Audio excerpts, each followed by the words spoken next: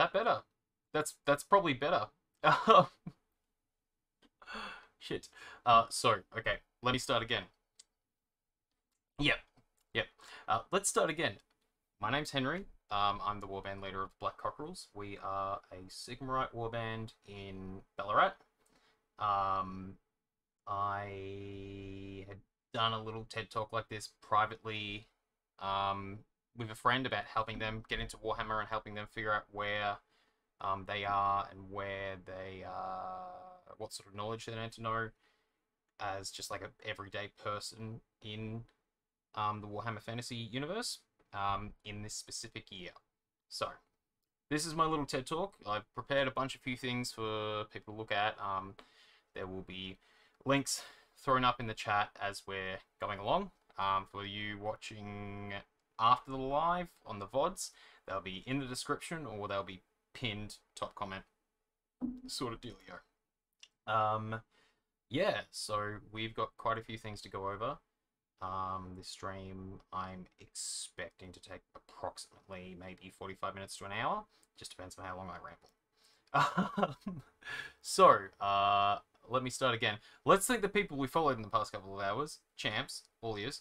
And then let's start with where we are currently in the year. I'm also joined by Grant, another Black Cockerel. I mentioned that before I realized I was muted. Whoops. I just moved that. Why did I touch that? I'm not going to touch that screen. I'll touch that screen anyway. Okay, so the current year in Swordcraft in our LARP is the current year in real life. So the year 2022. This is sort of an era where there is stuff going on, but it's stuff going on that is sort of veiled, really. So let me first link y'all to the timeline. Yeah. Here. So that's popped up in chat. So this is the one I use primarily. The other resources have recently gone down, and I have no access to them at all. Whoops. So we are in the year 2022. So the current things that are going on in the year in this era, the most recent main event. These are main events. So we're gonna work backwards. So let's think about our basic bitch boy character. So our basic bitch boy character, and let me just pull up a sticky note if I have them. Do I have sticky notes? Maybe I don't. Just so we can all have an idea, actually. Yeah. Sticky notes. Do they stay up above stuff? Yeah, see, Henry's like, yeah, no, don't worry, I'm totally prepared for it. No, I wasn't. I was not prepared. No, actually, I got rid of the search function on my Windows. I'm currently running like a half Windows. Oh no, God. Oh, vom. Anyway, we'll ignore that. I'll just pull it up on the OBS. I'm a Linux user by heart. A Windows user by need. Void Shade 8. I hydrated. It's Coke Zero, there's no sugar. I'll grab a glass of water in a second. But thank you. Okay, let me just add some text. Okay. Let's go. You are for these intents and purposes, you're human. Age. Let's just go. Human. Date of birth. DOT, DOB. Let's say 1990, and you come from a different land. But this is essentially the information that we sort of need at the moment, is sort of what you are, what our character, our most basic information, their race, and what year they were born. So this is the basis for starting out a character and sort of looking at stuff and figuring out. So we're gonna say that we are born from a regular farming family. So currently in Swordcraft, our year is 2022, the current real life year. The last major thing to happen is Vlad von Carstein, who is from this area in Slovenia. Oh gosh, hang on. Really wish I I'd pre-zoomed on this later. So they are from Slovenia. So in this point in history, Slovenia is attacking.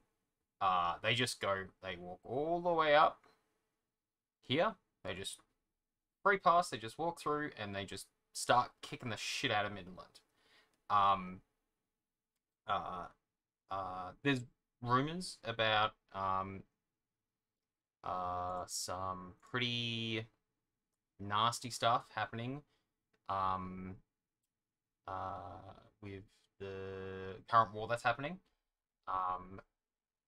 And essentially von Carstein, an elect account, I think they're called. An elect account is essentially civil warring within the empire. Slovenia is sort of a separatist state. Think of it sort of like your North Korea-ish. But they invite people around and they keep things sort of cordial for the most part until recently. So 2014 to 2015, there's a year-long siege in Middenheim. All that you would know as a person hearing word of mouth, Middenheim's being sieged. Peasants and infantry, you everyday farm boys, if they haven't been recruited, they're going to be fleeing. They're going to be fleeing into the surrounding borders, probably fleeing into the Reich, or because I actually think he goes through Ostermark, through the Hock, and into Midland, like this, not straight. I think he actually goes around. So, and then attacks like around here. So they will be fleeing down into Reichland and down into Whistland and Avalon. So you would know about this war. This is information that, so the principle and the basis for all this is being built off is turning factual lore into rumors, into stuff that you haven't experienced. Okay? So unless you're from there, unless your backstory is you're from there and you fled, you would only hear about it. Currently in the Empire, there's a lot of stuff going on, and there's quite a lot of stuff. Literally 20 years ago, a comet hit the Earth, destroyed Mordheim. That's as far as you would know. Okay, so Mordheim's a really big event. A lot of people know about Mordheim, and a lot of people know that Skaven have taken over Mordheim. The comet was essentially heralded as a twin tower comet sort of thing, and it hit and like almost perceived as like a second, like a sign from Sigmar sort of deal. Hits Mordheim, which is sort of like the jewel of Ostermark, and just fucks the city. The city was massive. Lots of people die. Skaven make it like a base of fucking operations, essentially. And it sort of starts kicking off this war with Vlad von Carstein, who then 10 years later attacks Ostermark. You would hear that Vlad von Carstein attacks Ostermark and then moves and starts moving his troops towards and into Midland and starting to siege Midland for a year. Okay? So we turn this into a rumor. Ostermark gets blown up. Apparently a comet hit it. Unless you were there, you would just that would be all you know. You would hear rumors, probably at the tavern, that would be it. Okay? We're reducing down the level of knowledge. Straight off the bat. And I'm going to keep reiterating this point.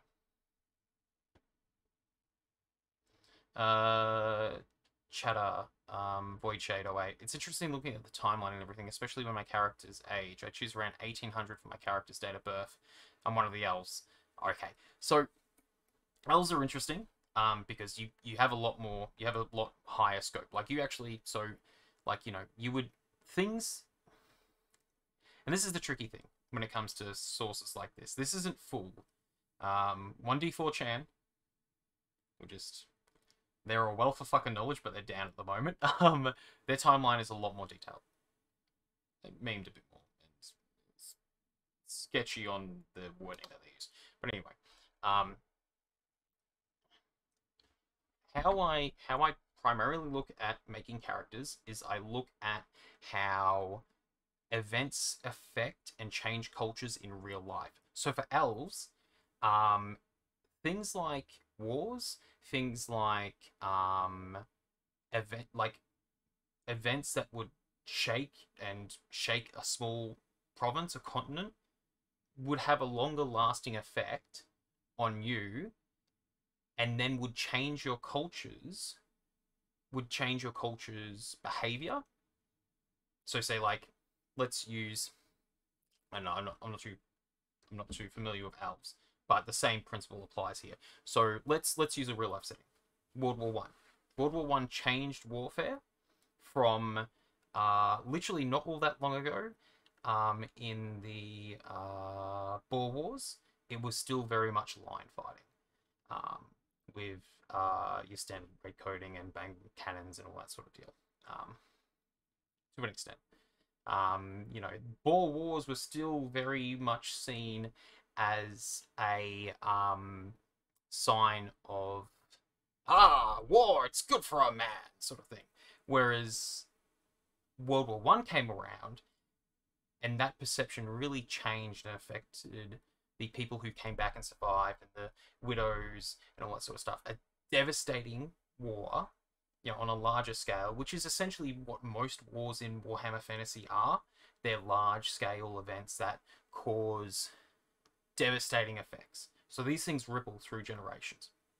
So, you know, if you were born during the tail end of something like that, like some generations are, those things carry over.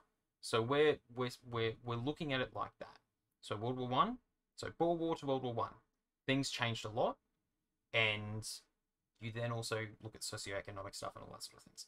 But that's way deeper. That's some rabbit hole shit you can do in your own reading. Okay. So here's a good couple of things to remember is that an idea of what era your parents lived in, an idea of what were the events and what stories potentially you may have heard about. So you would have an idea of something happening in the past, but you wouldn't know details unless that was a career, which would be something like that would consume a lot of your sort of younger, like, would consume sort of your younger to early adult life.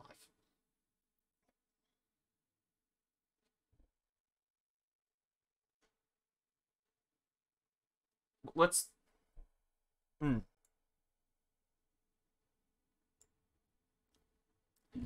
yeah, so this is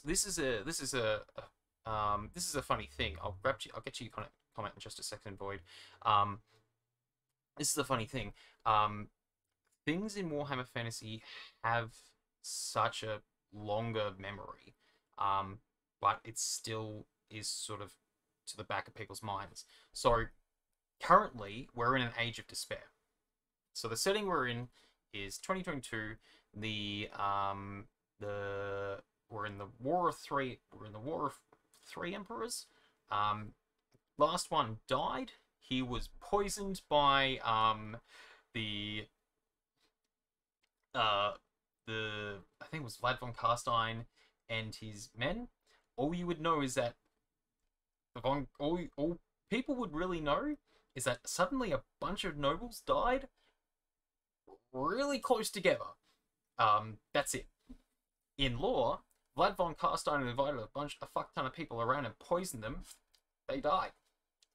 Really important people, including the current emperor, the last current emperor.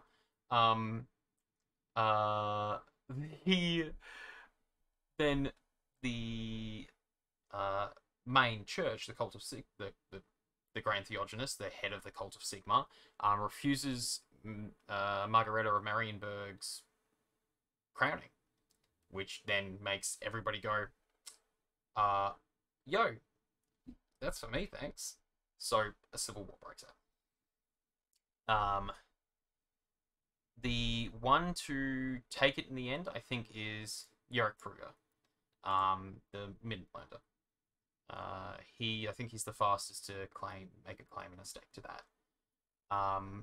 So you would hear about that. That's a devastating thing to happen, and that would be something that your parents, as say a villager, a boy, would be hearing the townspeople talk about that, and that's gonna stick in your memory. You're not gonna have an idea of what it's like growing up with the security of a stable monarchy. So that's always something to think about. We'll get to Void Shade's comment. So it would have an impact on your character having lived through such differences. So it would have an impact on your character having lived through such major differences over a longer period of time. Worth considering. Although for the most of my character's life was in Ulthuan, the home of the elves, so I would have heard of such things but not necessarily been involved. Yeah, so this is our current year is a little bit hard when it comes to elves because they only really start showing up more, I think, during this era, because this is of the time of the Voyages of Funbar and all that sort of stuff. We would know about wood elves. That's about it. Don't go in the forest. They hate you. And you'd see a few floating around. Nothing crazy. So yeah, these are the things that you want to think about. You want to think about A, when you were born. B, what your parents' profession was. That means what sort of social status you lived in. Villager, congratulations, you're bottom of the run. If you're a scribe for a cult, congratulations, you're bottom of the run. If you're an orphan, congratulations, you're bottom of the run. If you were born in anything, in any socioeconomic time during within Swordcraft's sort of no big sort of son of a noob sort of thing, like guidelines, you are typically going to be middle class at best, at the very best. The only exceptions to those rules are going to be the merchant princes, the merchants themselves who are selling you shit, and their retainers, their retinue. Anybody in level 1 to 3. So these are all groundings to, these are all your tricks to click you back to that idea of is this going to fit and affect within where we currently are and what we're currently doing in the world. This is a bit of a spiggledy mess, but I promise I'm gonna at least connect some lines here and there. So there are going to be things that you will never know about, never ever in your lifetime, unless within Swordcraft's quest stories, which is the main ones, or say within Swordcraft's quests, you wouldn't have ideas of. So the common folk would have no idea what the fuck a vampire is. You just wouldn't know. There's no way. Why? Because the Empire is so very, very, very serious about keeping that shit under wraps. Because during the Age of Sigmar, there was a necromancer and he fucked shit up. He fucked a lot of shit up. And shit was fucked up for a very long time. This is some reading that you can do later on.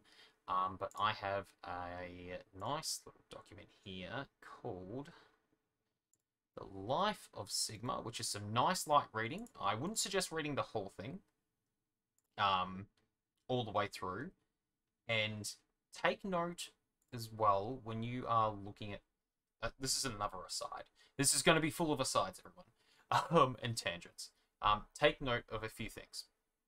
A lot of the times, Warhammer Fantasy stuff will be dated on what the characters are... when the character is writing this. If you're... Peacock Warrior, I'm going to get back to you on that one in just 2 seconds. So, this book here, The Life of Sigmar, is an in-universe book. It's an in-universe text. But if we look here, the Prince's Introduction in 2231, this book doesn't exist. Straight away, this book doesn't exist. Can we draw information from this book? Yes, we certainly can. Why?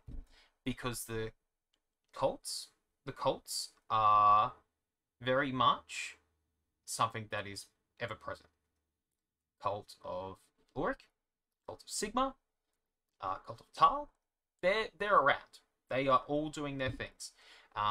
Don't think of Warhammer Fantasy's religion as monotheistic. Monotheistic? One. As Sigmar being the one, and that's it. No. Sigmar's guys are just the most enthusiastic. That's really it. Yeah, so, yeah. If my character's backstory, they lived in Slovenia, would I know about vamps? Yes and no. Slovenia is definitely some further reading that I would highly suggest having a look at. You would specifically have to look up Warhammer Fantasy Old World, because Games Workshop is being dicks about it, but anyway. Stuff. So, Slovenia is a separatist state. They are neutral for the most part. Stuff in Slovenia is closed off. Not many people know anything about it. The only things that people will know, and now this is my favorite map that everybody should be using. So here's some of the maps that I'm currently using in this for everybody's following along. So, and again, this resource here has been dated 2522. So let's go over this Slovenia idea, okay? So if you are from Slovenia, there are some things that you really need to know. A, your life is shit. You are having a real bad time there. Things have been bad for a long time. Everyone who is alive is trying to escape. The von Carsteins, they are really oppressive, and they are every bad and sort of terrible Eastern European, like cannibalistic, blood-bathing vampire mythos in real history is essentially that times 50. Everybody wants to get the fuck out of Slovenia if you're there. You probably wouldn't have lived... You probably would have been smuggled out as an early age in Slovenia. Unless you're a part of a couple of groups. And those groups are typically factions where they will be fighting back against the von Carsteins, hitting one guerrilla stuff, and they live for... and they do their stuff for quite a long time. Yeah, Slovenia is a hard place. You probably wouldn't know about vampires. You would know that a lot of people are scared all the time. A lot of people are trying to flee. The von Carsteins are really, they could kill you. They could wipe out a section of your village at any moment. The people who know about that best, people in Ostermark. The parts of this map is a little bit off. It's not 100% placed right, because Slovenia doesn't control all this. At the moment, it probably does. It probably has annexed a good little section along here. Slovenia, they love to, yeah, they fuck shit up. They fuck shit up a lot. In this current year. If you're from Ostermark, Tabakland, or anywhere near the Stir or the Moot, which is where the halflings are from, they would know about undead. Realistically, a lot of the vampires outside of Slovenia and outside of the von Carstein lineage, unless stated somewhere else in the lore, is going to be within Slovenia, within the sort of upper groups of Slovenia, or they're going to be thralls. Vampire apprentice bitches, essentially. Essentially vampire bitches. Not quite vampires, but not quite human. Yeah, Slovenia is a real tangent. Yeah. The von Carsteins use a lot of necromancy. So a lot of their battles are fought with undead. Surrounding areas would know about essentially the restless dead. Von Carsteins just raise every fucking grave they come across. Bunch of dead on the battlefield, yeah, up they get, sort of deal. Yeah, that's something to keep in mind as well. Battles and the details of battles are stuff that is really hard to source in writing. A lot of good content creators on YouTube will do stuff that will put into details as well about what types of fights will happen. The games are really good to have an idea about things like that, like your Total War stuff, like is where this map is. Yeah. Essentially, if you're from Slovenia, you would be smuggled out at a young age, really lucky enough to escape, or a fleeing group of peoples from the surrounding areas. A lot of Ostermark, this whole section down here in Ostermark, all along this sort of border bit, is all sort of referred to as like, I think that's like the Bleak Moors, the Deadwoods. Yeah, the Deadwoods is where a lot of the undead that attack Ostermark and all that sort of stuff. So, my character, being from Ostermark, would know about undead, would know about the attacks that undead cause, a real hate for the undead if you come from those lower areas of Ostermark. Yeah, which then brings me into research your province, your birth province. So, our character that we've got up on the side here, they were born in 1990. So, they would have generational knowledge from things you could probably say 1946 till their birth would be generational stuff that their parents would still occasionally talk about if they are in a comfortable living situation, or in a safe township. Those are stories that we passed around from your betters, your elders, the people older than you, the generation before you, the parental generation before you. You would hear about these things. And we have to be very specific about the details we pull. So, here, let me... Can I zoom in? How do I zoom in? Here we go. Oh, that's much nicer. We can see shit now. Haha. Things like... so, your parents would probably tell you about a great battle that the Empire has fought, you know, A keep falls to the Empire after 20 long years of siege. Their grandfathers fought in that war, blah, blah, blah, sort of deal. You probably wouldn't know what keep it was. You're probably a little vague on those details. Maybe, maybe not. That's a question mark when it comes to knowledge.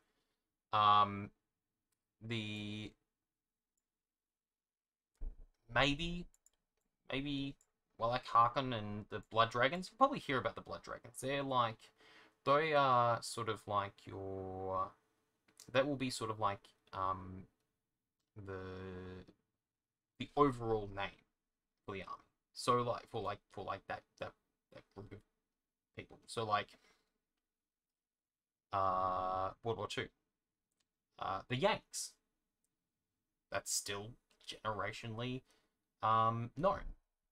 So, you know, it's like maybe oh, Blood Dragon sort of stuff. Is this knowledge important to your character? No. No. But if somebody pops at somebody else, yeah, cool. Awesome. Vague ideas. Vague ideas in this area. This era, this is a big enough incident. This is a big enough thing for you to know about. You should know about the living essentially without emperors, with civil war in all throughout parts of the empire. Every part of the empire is in shit, and it gets worse. This here, anything outside of the empire, unless you're Bretonnian, you shouldn't know. You shouldn't know. Or elf. If your race, or if your faction race isn't imperial, you shouldn't know outside of the empire. If you're a common everyday bloke, you should know. Could you hear about this information from hearing the chatter amongst the merchant princes or in the sword?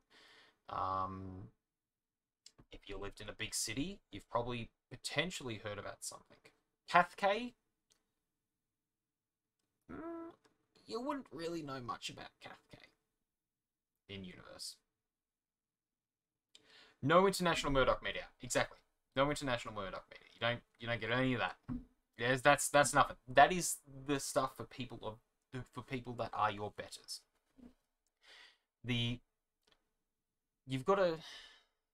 You really got to think about these things like like you are in a position of peasantry in real medieval times. And of course, we really have no real proper frame to say this is 100% what people in that era would know, but we have a decent idea. The affairs of state, typically, the only time a peasant would give a shit about that is who's fighting who, and are they fighting. I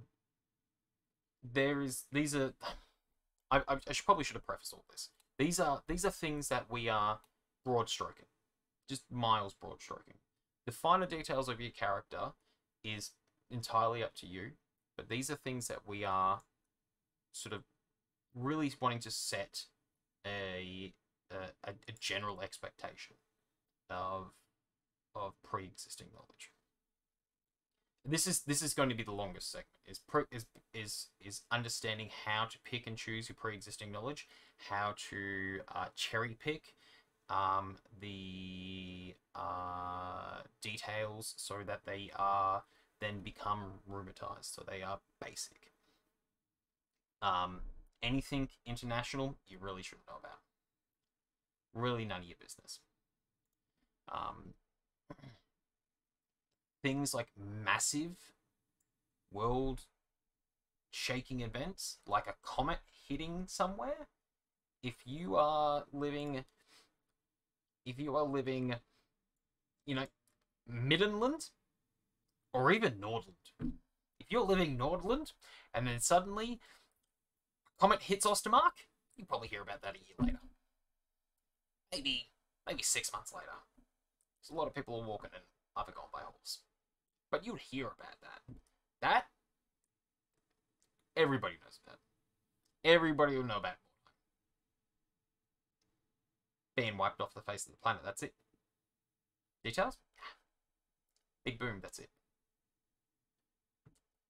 Empire keeps things under wraps as well. So there's things that this is like layers on layers on layers on layers on layers. You've got pre-existing knowledge, cherry picking, how to turning that basic shit into a rumor. Then that next one is where you are currently, the massive events. What level of knowledge would you know? Okay, so Mordheim, you would know that Mordheim is gone.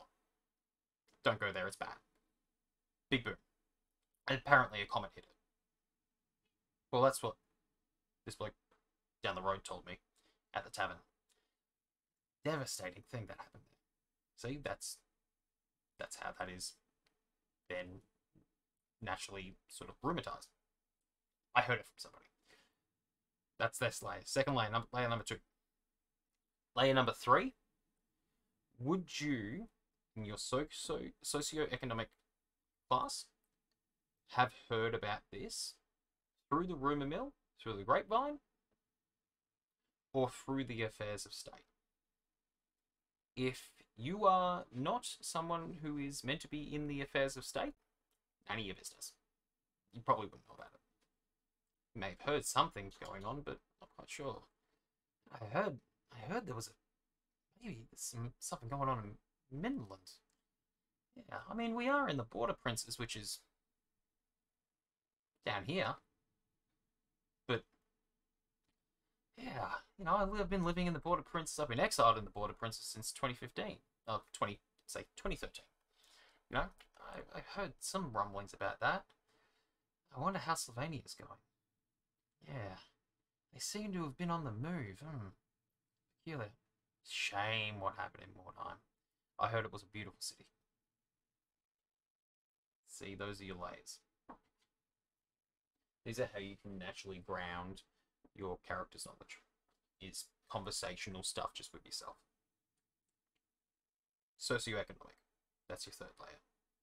Your 4th layer is, if this involves something that really is like a ruinous power, like chaos, or supernatural entities like demons, or vampires, or stuff that is almost an Avengers level threat, or just below an Avengers level threat, you wouldn't know about it at all. At fucking all. There's no fucking way you'd know about it.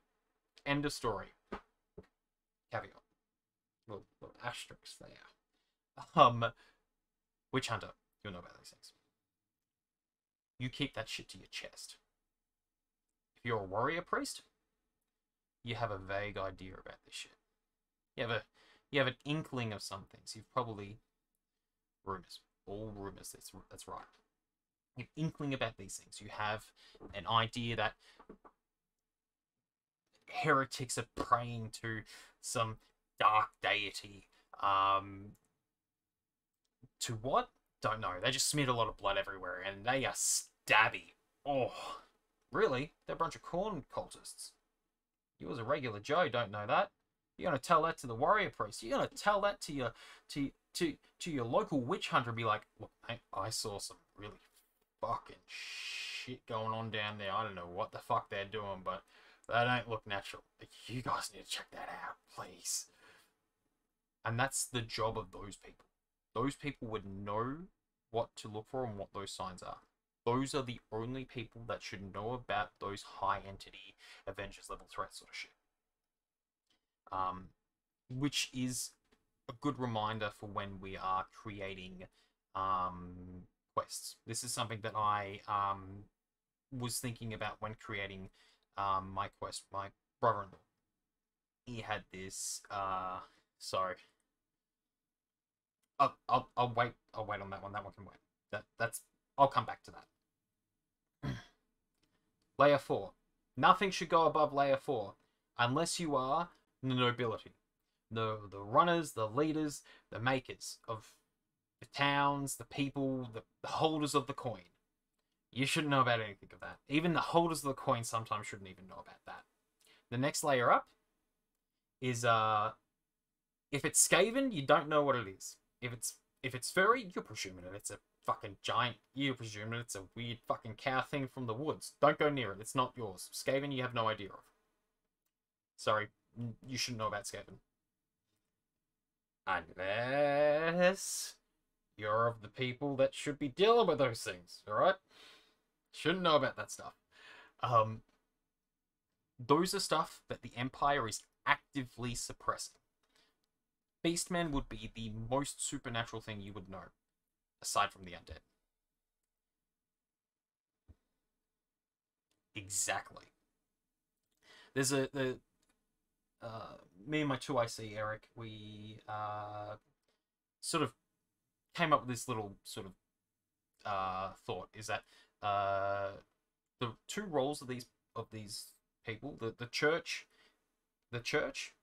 is one hand, and the witch hunters is the other hand of the Empire.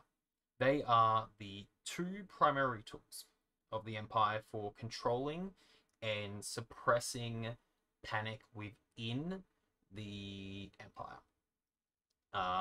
The church is to give people hope and prosperity. They are the light that fills people's days. Doesn't matter what cult that is. If it's part of the main human pantheon, doesn't matter. And that's another thing. We're not monotheocratic. Sigmarites, and again, Sigmarites are just the most enthusiastic. Because their god was man. And I've got resources here that I can go into that in the religion section of this. The witch hunters, they're the ones that are in the shadow, and they are the ones that make sure the shadows don't move when they're not meant to. Yeah. Sigmar is the best book. The buildiest book. Sigma. Yeah, anyway. So those are sort of things to keep in mind as well. If you are not in those roles, if you even if you have connection to those roles, if you are not specifically in those roles, those are things that you should know. Even nobles, even the people who are running the country would kind of know about those things. So. Swordcraft is Warhammer inspired. We are twisting and bending these rules a little bit. Doesn't mean you can't use the absence of knowledge to make the events and stuff that happens interesting in this setting. So we've gone over a little bit, and it's quite a bit to take in. So that's sort of the first part of how much knowledge do we know? How much knowledge should we be cherry picking out of these things? We should be simplifying that knowledge to a 2 beers deep barstool conversation, and then what your socioeconomic class grants you to see into that. If you go, you know what though, I may be a potato peasant, but Jim from down the road told me about this thing, about these Skaven. No, he didn't. Jim from down the road isn't a potato person. Don't think like that. That's a bad way to think when it comes to RP. Jim down the road at a quest was to tell you that? Cool, shit. Put up your antlers. How did you find out about that information? Would you really know about that information? Yeah or no? That's something that you can do in the moment. You can have a little bit of fun with. Or if Jim from down the road told you that at the pub, and he's like, "Oh yeah, have you heard about Skaven?" You can be like, "What the fuck is Skaven, mate?" and play into it with disbelief. And then Witch Hunter. Exactly. It was this big, and it took me 2 hours to reel it in. Really?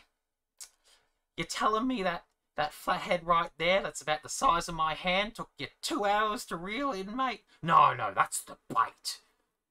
You sure about that, Jim? Let me ask the marine biologist here. Does that support this? And your marine biologist would be a priest or a witch hunter. And you wouldn't see Jim again. That's the idea that we're working with. These are fun things. These are meant to be fun. We're in a very serious, dark fantasy. Everything is grim and shit. It's like Ireland during the potato famine. It's really shit and sad. Everybody's dying. So you've got to find and make your own fun. Bad analogies aside, now we can look at where we are in the world of Warhammer. The Empire consists of... nope. Okay. The Empire consists of essentially this.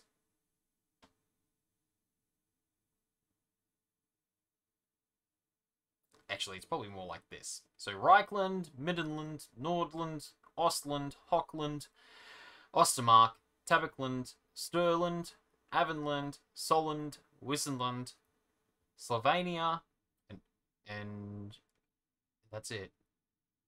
That is the Empire. With a caveat. We've got the little border princes down here. I'm pointing at the screen, you can't see it. Oh, and the moon. I always forget the moon. They're just so happy there. Even though they're very close to Slovenia. We're all the way down here. Oh, look. What's this? We're going through this pass here.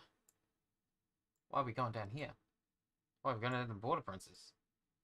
Border Princes is a very bad place. Border Princes is where a lot of people get exiled. A lot of people die. This is your dry ass fucking stony, really just trash land. Hard to grow, hard to farm, hard for crops. The Border Princes are essentially their own microcosm. They are the Empire just on crack. Not crack as in like, yeah, wow, everything's 50% more. No, crack as in like, mate, I've got bugs under my skin and they're biting me balls. You want? Can you sell me some more, please? I'll do anything for another hit. That sort of crack. The Border Princes have people, merchant princes, vying for power all the time. They are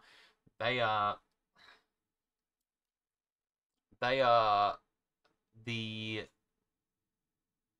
first defense, shall we say, from the orcs and the goblins down in this area. From Death Pass to the Badlands. All the nasty shit, all the orcs, the Battle of Blackfire Pass, it's around about this area here, I think, off the top of my head. Or around this zone, somewhere along here, Blackfire Pass, I should know.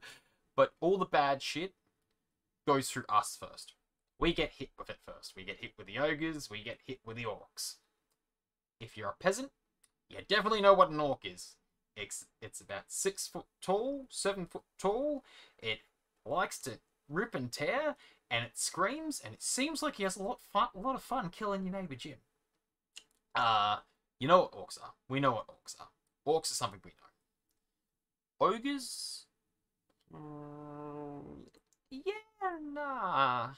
You would have heard... We, in this area, in the Border Princes, would have heard about them. If you're say, a new, sort of in the past 10, 15 years to the Border Princes, maybe not. You might not have heard about ogres. You might have heard whispers of an even taller, different coloured, essentially sounds like an orc. People say they're bigger. Yeah, that's probably what you know. where we currently are situated in Swordcraft is orc mercs. Yeah, you would hear about giant, big-ass dudes. Sounds like big orc man, but kind of not orc, but also they will take money. So would your character know much about ogres? No. My character is... So, my personal character is a... it's from Ostermark, and was a part of a big pilgrimage sort of thing. And I mapped out all that sort of stuff and things like that. A part of a cult of Sigmar. Which ties into our warband and everything like that. I have no idea what an ogre is. Orcs, on the other hand, fucking love punching them. That's the sort of thing that sounds great. Awesome. Great way to die. Undead, fucking hate them. If you're from Ostermark, you know about them, you hate them. You kind of have a bad taste in your mouth from the blokes of Slovenia. You would spit on Slovenia. You would probably murder a Slovenia more than you would a Kislevite from Ostermark. There's a love-hate relationship between Ostermark and Kislevites. Anyway, another aside. The area that we're in is in the Border Princes. This is all the bad shit in the Empire on crack, on bugs under your skin crack. Which is where this map comes in. I really love this map. Links are in the chat again and in the description below and all that shit. So you remember how we had that pass? This pass along here is going to be sort of a main pilgrimage area. A lot of people will be put through it if they are of a Sigmarite sort of descent. This is sort of almost a rite of passage for Sigmarites to be able to go. It's like a great honor to. But coming to the Border Princes, you sort of, this is your only way in and out. So it's a road less traveled, if that makes sense. It's dangerous. It's probably not as dangerous as the other ways to get to the Border Princes. So I'm wondering what would have been your general reaction from the recent in-character town hall meeting. So when we unveiled the Ogre's Hammer, I guess generally yous wouldn't have recognized it. Personally, myself, I saw it and I thought, ogres. Nah, I don't think I've ever heard or encountered them in my life. Okay, what the fuck is that? Why is there a big hammer? What the fuck is gut magic? So it's just big orc, yeah? It's not, but it is. But you can buy them. Why would we buy something like that? That's essentially the go. And, you know, you could argue there's a little bit of meta in there, and yeah, probably is a little bit of meta in there, you know. The main thing that you want to be doing as you're essentially playing improv, which is essentially what LARP is, this long form improv, is that you want to be making quick, logical decisions that are going to best relate back to you. So, when the in-character town meeting happened and they unveiled the hammer, I was like, nice hammer. Then I saw the symbol in it and I was like, maybe not. So those are things that you probably, when you're in character, is that you want to be thinking with pre-existing knowledge. You want to be working with the knowledge that you are being given and shading that knowledge with character, with your pre-existing character knowledge. If somebody came up to me and said, we have a problem with the graveyard, I would be in full armor at the graveyard going, what the fuck's the issue? Do I need to burn it? Because I feel like I need to burn the graveyard. Sort of thing. Yeah. Not every character is going to be the same. Not every warband character is going to be the same. If they are a very regiment, so let's say if you are a warband that is all from the same area, you were ex-military warband, your warband say fled and or were told to go to the border princes, or you were chasing a group of somethings, whatever, and somehow ended up in the border princes. None of those soldiers are going to be the same person. Their experiences are going to be different. They're going to be shared, but they're not going to be the same. If you are all, say, from land, say, like Ulthuan, which isn't on this map, but we'll pretend. Elfland. If you're all from Elfland, if you're a group that travelled from Ulthuan, you are going to be... You are going to be similar. You're going to have potentially shared experiences, shared knowledge of Ulthuan, but that knowledge would change determined on what your reason for being over here is. What led you to be over in the Border Princes? Elves in the Border Princes? In this year? In this climate? My God. You must be pretty important, eh? Oh. Elves, and this is another thing to think about as well. Unless you're a dwarf, elves in this economy, elves in this day and age are sort of something that humans would hear about. They probably might have seen one. They probably would have stopped and been like, holy fuck, that's an... Is that an elf? No, Jim, it's oh, you're telling me it's an elf. Oh, it's an elf. Whoa. That's cool. G'day, mate. How you going? And the elf will be like, what? What? Have you never seen my kind before, stranger? Sort of thing, you know what I mean?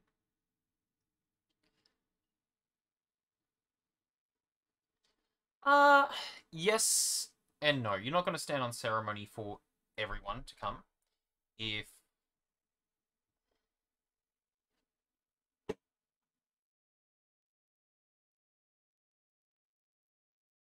yeah, yeah, yeah, it would be an interesting curiosity coming into town. If you didn't have one, if you didn't own an elf, I got my elf at Costco. No, if you didn't have an elf living in your town around you, it would be an interesting curiosity of the day. What is this Monkai doing? Have you never seen one of us before? My God, sir. Yeah. So it would be interesting. And dwarves wouldn't, that same rule wouldn't apply to dwarves. Dwarves are in typically most cities as sort of cohabitative relationship. Dwarves manufacture essentially all the firearms in the Empire. All of them. Humans, of course, manufacture firearms, just not to the same grade that dwarves do. Dwarves made black powder, and my God, is that cracked the Empire. Dwarves are more seen as hot tip: do not shave dwarves' beard. Doesn't go well. I just wouldn't touch a dwarves' beard in the first place. The dwarves, they're not seen as a lower class. They're seen as a... Realistically, Warhammer's actually funny. It's not that racist. Really isn't. Nice comment. There are elven ruins in the Empire, usually avoided because alien architecture and latent magic wards. Yeah. We'll go back to elves. Elves are sort of a mystery. They're something where people would be like, whoa, damn, man, elves, that's cool. But, like, maybe we'll be on edge a little. You know, this era is a very paranoid era. There was a long time ago, there was a wizard war that still has left scars on the people of the Empire, and that is still a thing. It's not race that people are prejudiced against. It is occupation. If you're a mage, you may be gonna get a. Oh, so what type of mage are you? A lot of the time, people from the Empire don't sort of. It's layered and it's faceted. We don't have colleges yet. The fact that we have a mages guild at all in any of our towns is very progressive. Um, we're in a bad spot down here, so this is the start of the border princes through here. These are the two main settlements that people would probably only go as far. Everything else down this way, yeah, you're dead. This Goblin Forest, big bad area. You would probably go up here and then around to get to those towns. You probably even wouldn't. You probably go to here and that's it. Yeah, nah, I'm good, man. Nah, fuck that. Yeah, don't know if you know, but the Elves and Dwarves War started from an elf shaving a dwarf's emissary beard off. Look, that wouldn't surprise me. See, that wouldn't surprise me. A human would laugh at that story. A dwarf would write the human down in their book of grudges, and the elf would have a little bit of a chortle and go, "Oh, don't take it so badly. Don't take it so badly, darling. Poor baby. Let me try it on you." You know what I mean? Like, somebody's getting shanked that night, and only one's walking out of the bar. So the dwarf's probably going to shank the elf and then the human first. So, anyway, yeah. So it's not. It's about occupation. It's about what sort of prehistory stuff. Dwarves, I think, live a little bit longer than humans. They coexist in human cities. They are predominantly going to be doing things within those human cities that help improve the quality of life of those human cities, incidentally. So a gun in the Warhammer Fantasy universe is like having a latrine. Or, not a latrine, more like a toilet that flushes. It's like soap in the Warhammer universe, a gun. So, yeah. They're going to be producing things and, making things better for people out of just sheer, we both live here, we might as well try and not make it as shit. And these are the twists that Swordcraft does to make their setting accessible. Okay?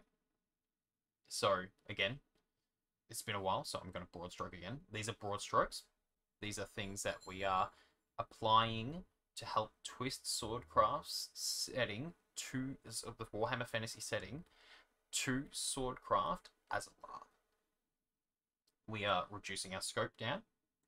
We are thinking about context, pre-existing context, and socioeconomic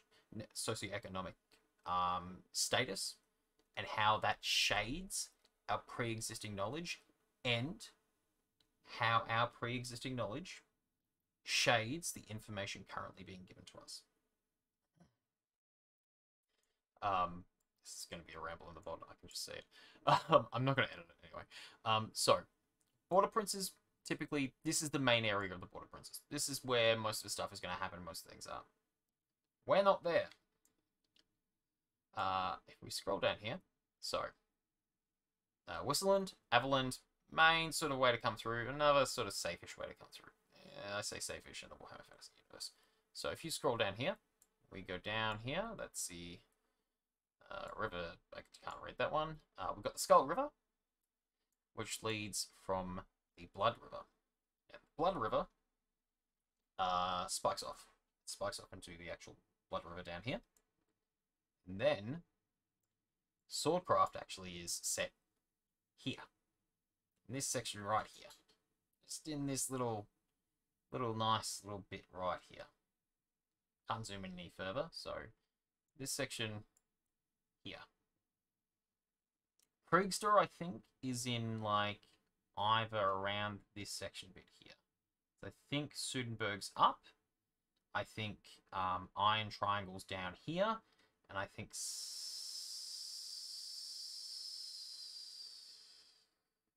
think the others are scattered along this way. So yeah, I think Kriegstall's around here. So the Ballarat chapter's down around here.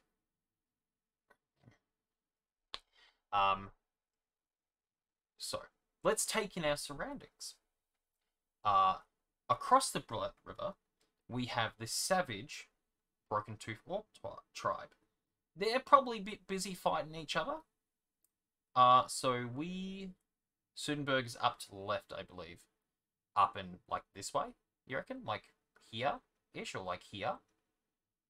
I think that's probably right. Yeah, I think you're probably right about that. So taking our surroundings. And remember, this map is a quite a bit 530 something years ahead of where our current setting is. Orcs are essentially pioneers out in the middle of nowhere. Essentially, the fact that we made it this far into the Border Princes at this year, in this economy, fucking astounding. Our town has been stomped a couple of times before. We're currently living in some ruins. That's why half of our wall at Kriegstall is gone. But the people of the Empire and the races of the Warhammer Fantasy Universe are hardy people. We try to make the best of things. So, now that we know where we are, let's zoom out and take in our scope. So, we've got the Empire, Elfland, some Wood Elf land, I think, with Bretonia mixed in along here. We've got the Chaos Wastes, where a lot of Norsca, where is Norsca? They're all your Norskans, your Chaos Warriors. They're the nasty Viking people. You've got Albion, which is like Scotland pickish sort of deal. The fact that they can come over, the fact that we've got a few of those down this far, they're well travelled. So, again, the fact that we're zooming out and looking at where we're coming from and looking sort of what distances we have to travel and what things would be coming to here, we've got to then do the same thing as we do with our character knowledge. So this is why the ramble at the start had to happen. The shades of our pre-existing knowledge have to then make sense and apply to the context of where we are in the current world. We can't have, you can't reasonably have things that are threats the Empire are dealing with. So, things like, and these, of course, broad strokes, Avengers level threat stuff. These are like an orc army coming out of nowhere, just starting to smash into the Empire. That's when Swordcraft ends. Straight up, nobody lives from that. We do not have the... Because I think the way Swordcraft runs it, and I'm fairly certain, I think I know who Voidshade is, and they can correct me if I'm wrong, but the way Swordcraft runs is your player pop, your weekly player pop is your town's, that's your town's numbers. That's how much population you have. So Kriegstall, around about 120. You round either side. Whereas, say, somewhere in the Empire, even down close to the Border Princes, like that's a biggish town. It's probably a population of 1,000, maybe 2,000, maybe a little bit more, somewhere between 1,000 and 5,000. That's a fairly decent population. Kriegstore is a hamlet somebody forgot about. The fact that Kriegstore is sort of a special case for us, because the way we run our game, and each chapter will run their game different, which changes a few things. So they've got to be able to play a game and RP in a realistic sense, and still provide those things. If you have, say, a chapter of 30 or 50, not much is going to get done in a village of that size. Stuff will get done, but you're more of a couple of houses in a paddock when you're that size. So there are concessions. There would be concessions made, and that would be, and this is me spitballing, that would be per chapter, based on per chapter. I'm not too sure of other chapters' numbers outside of Ballarat and, of course, Melbourne. So our scope and the things that constantly attack us, which is why a lot of our sagas turns, which is our stories that happen week to week, for those watching at home, are primarily going to be goblins. They're going to be goblins that are attacking us. And the fact that we had some orcs, I'm just readjusting this. Hi guys. The fact that we had a small party of orcs, and that's key, a small party of orcs snooping around, that is like shit your pants. Like, where there's one, there's gonna be more. And more is bad. Goblins, they're bad. Where there's one, there's more. They're kind of small enough that if you set something on fire with them in it, you're probably wiped out. They're just as ferocious as orcs, but they just sort of don't have the same stature and destruction that an orc could bring within the same context of how you're facing them. So we are looking at where we are, the context of what we know, how that shades what information we're being given, and how that setting is then being brought over, and what realistically we would have in a hamlet like Kriegstore. Which is not a lot, but there's things that we can do, and there's things that we can have fun and make with. So I'm going to do probably something that is going to let me pull this over here for a tick. I'm going to do something that I was umming and ahhing about, but I will show it for the class, and I will maybe make a link to this so people can see. But let's see. It's in my other one. It is.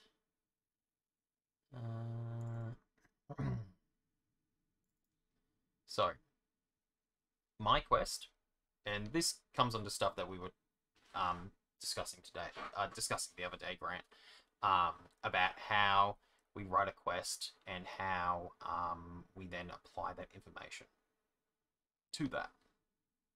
Is that Kriegstore can have things happen to us. We can have ogres happen to us. We can have the undead. We can have turns of the winds, which is what magic is. And that can then influence things and make things happen that wouldn't normally happen here. So we could be attacked by, we could have things of intrigue. And I'm focusing on specifically pointing out intrigue because that way it gives us a basis to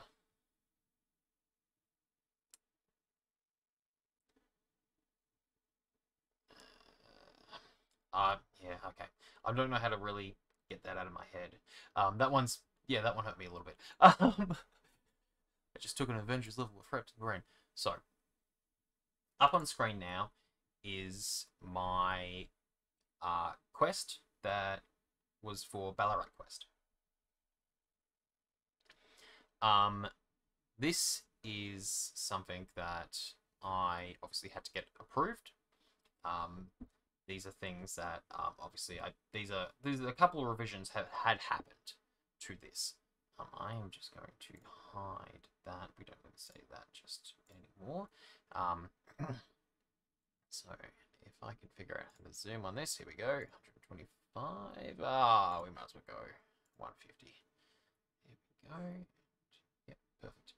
Right, it's lovely. So my quest at Ballarat Quest was a night game. We got attacked, and there was a between me and my brother-in-law and a few other people on Krieg Store's RP page, we had something happen. And there are things in Warhammer Fantasy that realistically no one should ever know about, aside from, say, like, even your top level people would not know the full story to something. So, a lot of people talk about Warpstone, and Warpstone's always something like, oh yes, Warpstone, we want that. Warpstone is something that Skaven do. They really should be the only people that should know about really Warpstone, and the authorities taking care of the safety of the town. Your nobles probably wouldn't be paying too much attention to it unless it really affected them, but they may know it by another name. Rest in peace, Mordheim. It was Sigma, baby. They, like, your nobles would be only paying attention to that sort of stuff if that is disrupting their sort of luxury, their day-to-day. They would only know about things like Warpstone if they were close to Mordheim. Because when the comet hit Mordheim, it sprayed that shit everywhere. And that is also a sort of a catalyst for why Vlad von Carstein started attacking. But being people, being average Joes, being what we've already pre-discussed, you wouldn't know about that. The nobles, on the other hand, would probably have heard about Warpstone in a different way, in its more inert cousin, Weirdstone. So Weirdstone is Warpstone, but it's essentially a quarter full battery. Is it good? No. It's still Warpstone, technically. And Warpstone is bad. It's uranium. It's every 60s, 70s, and 80s sci-fi rolled into one with all the bad realistic effects.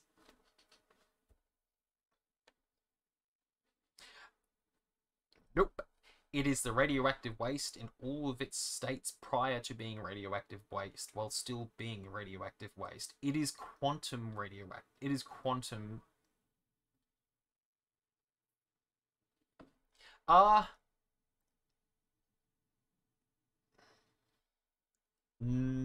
yes and no. Beardstone is funny because it's essentially is just Warpstone.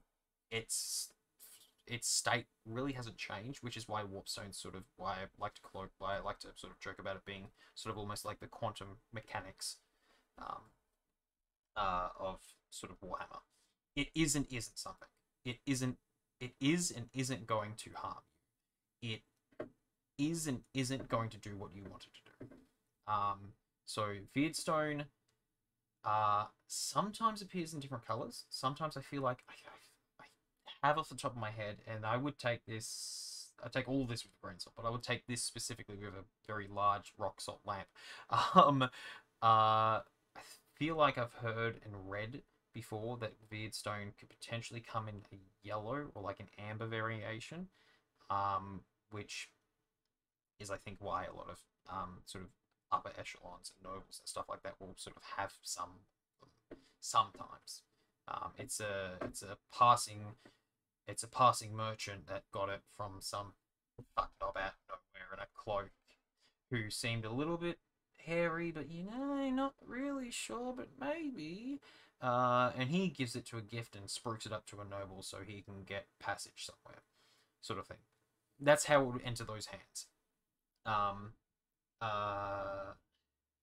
So in our setting, Warpstone, nobody should really know about it.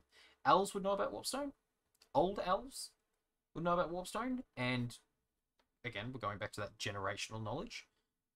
If they are from Ulthuan, they would probably have heard stories and have been probably informed about the, you know, the trepidations and the bad of Warpstone. In fact, elves are naturally somewhat immune to Warpstone because elves are creatures of magic, and Warpstone is inherently magic.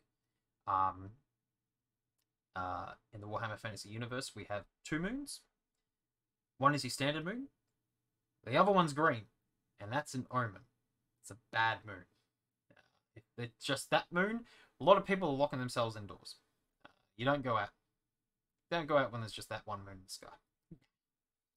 Nah, when it's the full moon of that moon, bad moon. That's a Warpstone moon. That's essentially what happened. The comet from that, a piece of rock from that, flew from that moon and smashed into Mordheim and trashed it. But anyway, green moon bad. Warpstone, it's green as well, is also bad. Comes in a variation called Beardstone. So, coming back to the quest and how we can then shade and twist things into our own settings and to add them to make them fun. So the RP that happened on the Creator Swordcraft page, Creator RP page, was a creature that came from beneath Kriegstor. It appeared to be fairly immune to a lot of attacks, which was strange. It seemed to just be really sort of higgledy-piggledy, but it seemed actually fairly weak by the end. Like glass cannon, let's say. Let's look at the scope of a glass cannon. So what happened is that me and my brother-in-law then decided to make a quest on this. The idea is that this thing that's been killed now, so it has been throughout the quest, it's been unbound. They got to that achievement, and then the quest changed a little bit. Yeah, elves have more of an understanding of it. It's bad stuff. We aren't really affected by the corruption, so corruption, no. So yeah, if Warpstone were to spread in Swordcraft, the various elves would likely lock down the town and do a little purge. Yeah. To humans, Warpstone is like, oh, that's pretty, I like that, put it in my pocket. And then burn a hole in their pocket and grow an extra leg out of the hole. That's what Beardstone will do. Sometimes Beardstone will give you a benefit. Oh, you know what? I may have a little burnt hole in my leg, but I feel like I'd run maybe like 5 or 6 miles. Oh shit, my muscle mass feels really good. Yeah. 6 months later, they've got super cancer, and that super cancer is sentient. So we think about the drawbacks and the shades of things again. So, creature was a flesh golem. It was bound with magic. It was bound with different wind. It was bound using the corpses of the bodies from within Kriegstor. So, here's how I essentially wrote it. I started with thinking about what the creature did in the RP, and how it moved, how it attacked, and how I could effectively translate that into a quest, into something that would be able to be done. So we think about how many hits something can take, how many hits you can effectively count to when you're being barraged by people. 24 is a good number if you want something to last. When it's getting smashed to shit, you give the creature some leeway. So the stat block was it deals standard damage player v player. So you really want to be highlighting everything that you want it to do and that you want people to be able to do to it. And players don't actually get to see sort of this stuff, so pulling back the curtain a little bit. Identifying what perks it have and what its behavior is like. Yeah, that's what we're up to while the mages were dealing with a banshee. So its behavior. It was a really fun fight, and I'm really glad it turned out really well. I was really nervous on the actual Ballarat quest, to be honest. So setting a thing's behavior doesn't necessarily limit. It's almost like director's notes on how something should be feeling, how it should be behaving in a certain moment. So you're giving the essentially the actor a broad stroke brush of here's what the character is like. So wild creature on a rampage, if it's near death, it still has its sort of fight and fight response. No, I'm about to die, I'm fucking off. And then I gave it some triggers. So a HP into range, this will trigger an HP range during 1 to 5. So it's got a level of survivability. So this is a thing that has been given life, that escaped. So it's got a little bit of brain functionality. It works sort of like a pig or like a wild animal that is, say, predator style thing. Not as a but more of a I'm gonna hunt and stalk. What got added to this, we'll discuss later on the actual quest. Stuff got added to sort of buff and change. And you can do that because if you're running the quest, it's your quest. You're running it, you can buff and change things to better fit the level of reception you're getting. So not the outcome, but the level of reception. So thinking really well and defining perks for creatures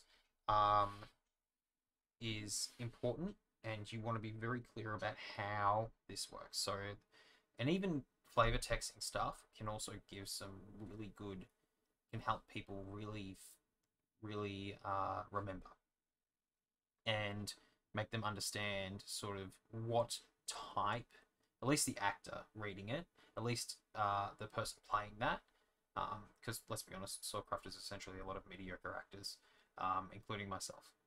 We're all mediocre actors plying our trade. Lots of improv. So giving people the idea of how things work, how things move along, how things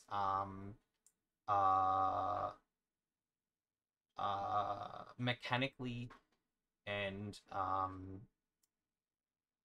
what is it? It's physically happening to that creature, happening to that character, happening to that NPC, and all that sort of. So this one, preferring powers will have warp this creature, cursing with thickened skin. All damage inflicted upon this creature is -1 HP. So fairly simple. Takes 1 HP damage. They gave it a skill, Shock and Grasp. Didn't get used that much, surprisingly. I'll get used a little bit, and then I gave it to the cultists. They were like, cool.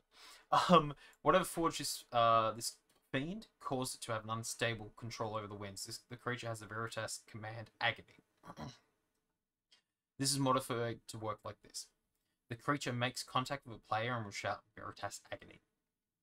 And these are things that, if you have things like this, where there is a command, a brief has to happen with the players. Players have to be informed about a command, because thematically, that Veritas Agony is something just to easily push up, that becomes the fog in the glasses. It's happened, but it doesn't break immersion of people there. But Veritas Agony, you're in pain for 30 seconds. Sort of takes it out of it and stops the flow of combat. So that's sort of that's when you start needing to do briefs, is when you're adding actual two-side mechanics where people both have to know about what's going on. People don't need to know its HP. People don't need to know how much damage it's taken. They just go, creature here. And if it drops, cool. We won. All people really need to know. Regeneration. Does this fiend know death, or is it one with a foul wind? A temporary perk. Creature, once a creature is slain, 0 HP, it will start regenerating and not be interrupted in the state. Once it reaches its desired HP, it can get up and return to combat or escape. The monster comes out at night, is hard to kill, and can use spell on spam. If it enters a building, it has effectively escaped. So, again, when you're putting people in a situation where they are going to potentially be fighting more than one person, you have to give these people an out. And if that means they've escaped and that combat has essentially ended, you can break character and you can say, creature's escaped, shit, where did he go? Or you can, or if you can pull it off, you can go, it's gone. Where has it gone? It must have fled under town. My God, the foul fiend of this thing, sort of thing. You know, you can twist it. You can think about ways about how if something escapes, or if you give your guys that are volunteering to do your quests an out for safety. That's something as well. Is to think about how many people may potentially catch wind of it, and then expanding from there on the fly if need to. There's always people that are going to want to volunteer to be in a position where they are not playing their character, especially during a game where it gives them an option to do something different. So Chaos Cultists or Skaven. You know what I mean? There's always going to be potentially a pool of volunteers that you could maybe grab from.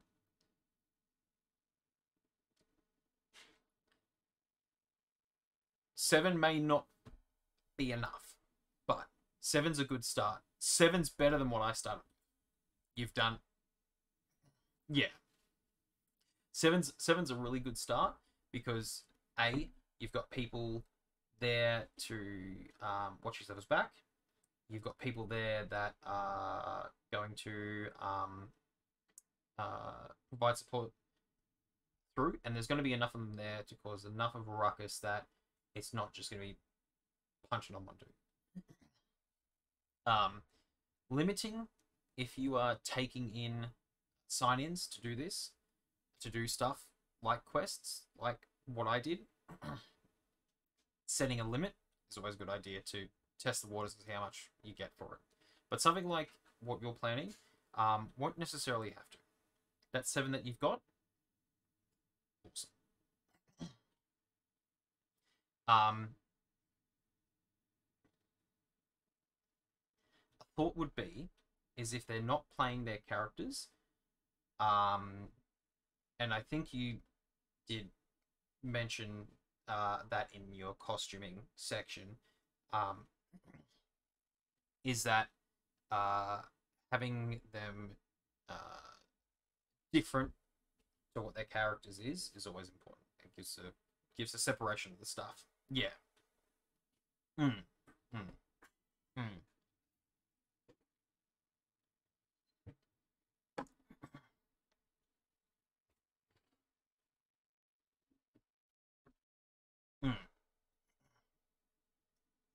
Not everybody's gonna.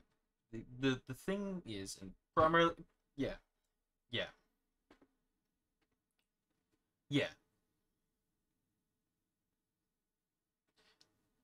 That's actually fair. There's a level of plausible deniability there.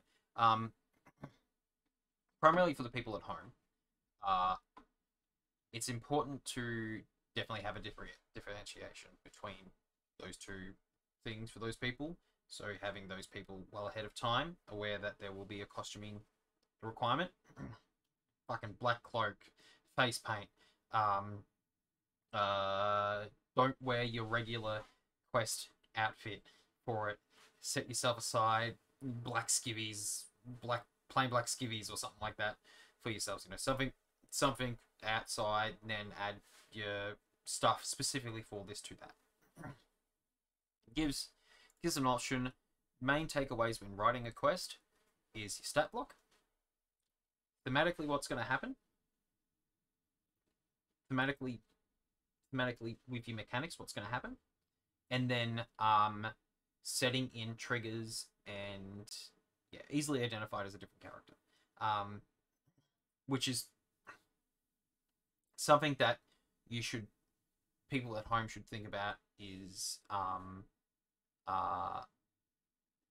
yeah, it definitely has to be easily identified as a different character. A hood with a mesh over it, with a sort of a not a tight mesh, but a loose mesh over it. That's another way to be like, oh, that's a different character. That's potentially a shade. What the fuck is that? I should maybe go probe that. That then peaks and draws people over. Where is it? If it's just like a slight variation, it's going to be, are they that character, or is it just another thing? And that is not a deal breaker for anybody if you put the antlers up and go, I'm a different character. Cool. I'm gonna walk off and I'll come back. Easy. Face paint, hair gel, all good options. Voice change is another good option if you can do voices, even if it's a bad voice that you've been doing in the mirror for months. Go for it. I used to try and do a dick voice, and I don't have a dick voice. That was for a dick to get back. Like, just roll with it. Roll with your punches as long as you're having fun. That's the main thing. But when in a position where you're creating stuff, this is stuff that you should really be thinking about: is the outs, the safety sort of stuff that you need for your guys, the mechanics, making sure your guys are 100% across the mechanics. Lessons I've learned, but not mistakes. So now everything's a learning experience, exactly. Now is when you're in a quest, when you're writing a quest, now is the thing when you start thinking about how you want that the separate encounters to function. So I label out the encounters with the win-lose conditions, so I write things a little bit hiddenly, as you can probably tell by this very long TED talk. First encounter. So the first encounter works for this quest that had already happened as follows. First two encounters works as follows. The call of the creature is heard, and the congregation goes on patrol. So how this quest worked is that I was running the church in Kriegstall. I would say, oh, there's been a recent attack at Kriegstall, or a creature, has been seen. It looks like, has been defeated. It looks like it has been man-made. A lot of bodies has disappeared from our graveyard. We are quite concerned that whoever made this is making more. And then that sparks the quest. People are always going to come into a guild and ask for coin. Ask for something to earn coin. So there's obviously an opportunity to earn coin. Not every quest needs to earn coin. The quest itself is the reward most of the time for players. Coin is just a great incentive. So definitely talk to your organizers and your guild leaders about if you want something to do. And of course, come with notes, come with rough copies, come with essentially it written, it done, and then be prepared to take notes. You're always going to have to make edits. So this first encounter, creature makes a call. The congregation starts hearing it and goes, okay, this is something's a little bit odd. Let's sort of fan out a little bit. Purposely put your groups into positions of vulnerability. This is when they are going to positions of vulnerability. This is when you're going to end up getting the sort of those peaks of the event. So peaks of things where they get ambushed, where something jumps out and they fuck it up, or it fucks them up, and they're going to have a laugh about this later. Broad strokes again, we're talking. The congregation moves. It will try to ambush the congregation. Combat will then happen. If you're doing combat, make sure you're doing combat in an area where it is safe to do so. Obviously, quests have to be pre-approved, so make sure that everybody within sort of running that event sort of has a section for you for stuff to be slotted in. So that way, you know, everybody who's running a guild would be a part of the sort of pre-quest sort of meeting. Obviously, that's what we had. We had a pre-quest meeting. We sort of went over a few things, what was going to happen quite a few times as we were going through towards the event. And then the final day, and then the first day into sort of the event. Make sure everything's doing and everything, and so we know stuff and that we are aware, and then so make sure people are aware. Don't assume everybody's going to be there for the event, for the combat. If your people are going to attack somebody, make sure it's light touch. Everyone. If they don't look like they're armed, they're probably not there to fight necessarily. If pick and choose your targets, say. Not everybody's going to be armed at quest. In the town, most people will have something on them. But if it looks like a merchant from a stall that's just stepped around to fix up something, maybe don't get them. Maybe choose somebody who looks like they're drawing for something. That's probably going to be a good target. Those are things that you can talk to your volunteers in those situations, primarily for the people at home. Yeah, and Grant, I've already read your thing, so we already know that you're 100% across all this stuff anyway. So this is primarily for people at home stuff. Combat happens. The creature gets zeroed and forced to regen. So this first encounter, the creature is to flee. It gets zeroed. If it is zeroed twice, which is what happened, it got zeroed twice. It couldn't res again, which is what me and my brother-in-law discussed. I didn't put it in my notes thing in this one. This is sort of the second last draft. The last draft was on the day. He got zeroed twice. We dragged him into the chapel, and he got up, attacked, and then fucked off. And oh shit, it's gone. He got up and got zeroed a couple of times actually. Now that I'm sort of thinking about it, just to sort of, there was only a few people at the first sort of thing, and which was sort of fun, and they were told everybody about it and brought more people. So the day 2 event sections, so they're always going to, the first is going to be smaller, the second is always going to probably be bigger, and we can always plan for that. It also does depend on your event. If it is like a fetchy quest sort of thing, actually, as I'm going through it, this is actually probably a good thing to explain as well. So we'll keep going with the first encounter. Force regen, it fled. It got zeroed a bunch of times. It fled. And we're like, oh fuck. You've got to leave hooks. Plot hooks for people that are invested in the quest to follow on. Whether or not that leads exactly to the next encounter, but it's something for them to do, for them to engage, and for them to take up those times throughout quest, which I think a couple of us have probably had. If you've been to a quest before, you probably have those few times where you're like, I really want to do something, but I don't feel like I have anything to do, or anywhere to get something to do. I don't really feel like either about making my own trouble, sort of deal. Sort of the more of those that we can have there, the better. Mine was the creature left a whatchamacallit, and that was to lead on to stuff for the people invested in that. So, left a sample.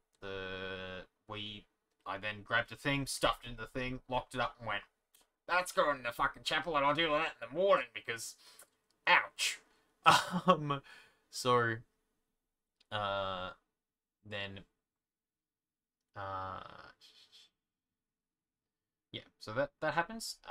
The following events happen. As it appears, one of the same creatures has attacked. The runner of the quest, Light Milk, will provide a report on the last creature. So this is somebody come in. I want to make some coin. What you got? Cool. Here's this. Have a read. This is what's happened last time. Here's what happened last night. It's come back.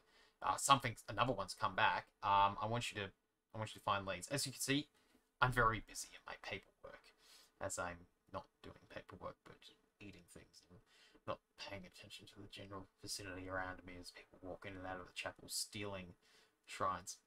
Yeah. He did it in front of my eyes like a good couple of times. I'm like, you fucker. How did you manage that? It was purposely tagged to be stolen. And so yeah, it's a very comprehensive report. You know, you have the half information of things. Your quest, you have half information. People are to go and get full information to work to get the full information for it. Somebody else is going to be always better than you. Always have a better idea of something. You've got to be able to do that thematically.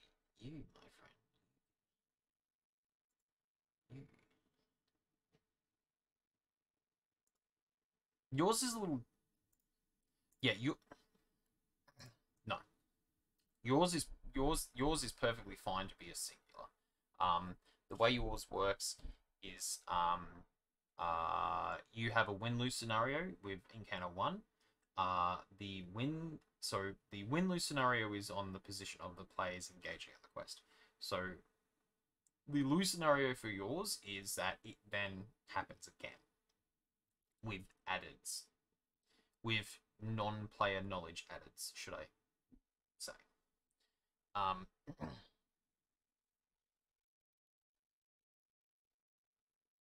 Yep. Yeah. Yeah. Yeah. That is something to do. Yeah, the win-lose condition of yours would be they fail the roaming. And then the second encounter happens. If they succeed in the roaming, the second encounter would happen straight away with caveats. You can have a lose condition for the player be a positive for the quest. Which I'll get into some sort of explaining through. So what happens is that I had half information because I don't have any knowledge. My character doesn't have any real knowledge of magic. Magic is for other people, not my cup of tea. I like hitting things, and I like praying to Sigmar. So I can give my best description of what the fuck I thought it was, but I can say, working within the people and within the leaders of the town, the Magic Authority had the we agreed that the Magic Authority would look further into it because they have a better idea and knowledge of these things. To the previous one, again, to break it down. This one, during the fight, you know, the quest giver identified, yes, in fact, that we do believe that it is similar or of the same nature. So we can say fairly confidently that investigating the previous thing or talking about the previous thing is going to help us combat it. Obviously, you're not always going to be... You're busy in a village. You're all trying to make ends meet. You're all trying to do stuff. You know, not everybody's going to talk. These are the gaps. These runaround quests. These things in between. These are the things for the players to do. So that way they become more grounded and invested into the actual thing. So, Magic Authority had the comprehensive report. Unfortunately, for the Kislevites, they had to do a quest for the Magic Authority, which I left up to the Magic Authority. I was going to write them a mini quest for them to do. A, I ran out of time, and B, I thought might be a good out for the Magic Authority to be able to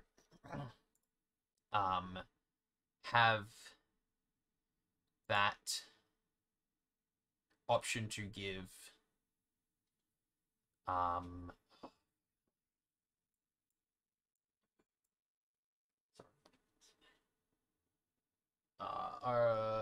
give me 2 seconds. I have to go deal with a spider.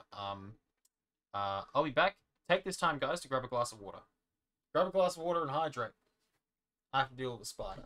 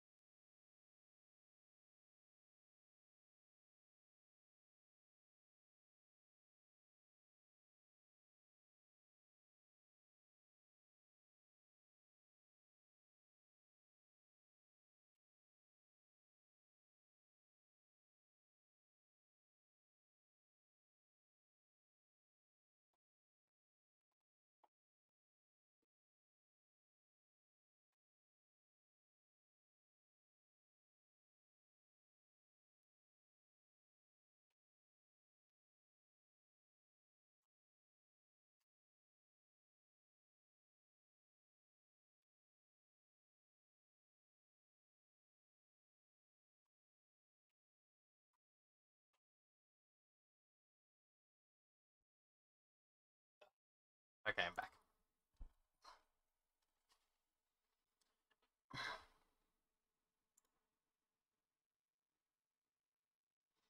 Okay.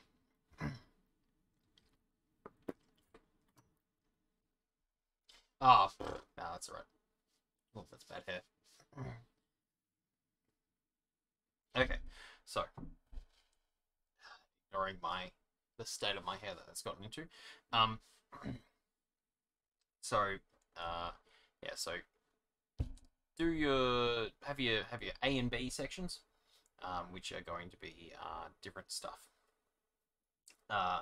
If they failed getting the information from the Magic Authority, which is going to be the easier stuff, which was the easiest thing to get, they would have had a hard time being able to unbind and kill the creature. So, Kislevites had to give an elf a hug. Give a magister elf a hug. But I can tell you what, the magister was very happy. Kislevites, not so much. Not so much.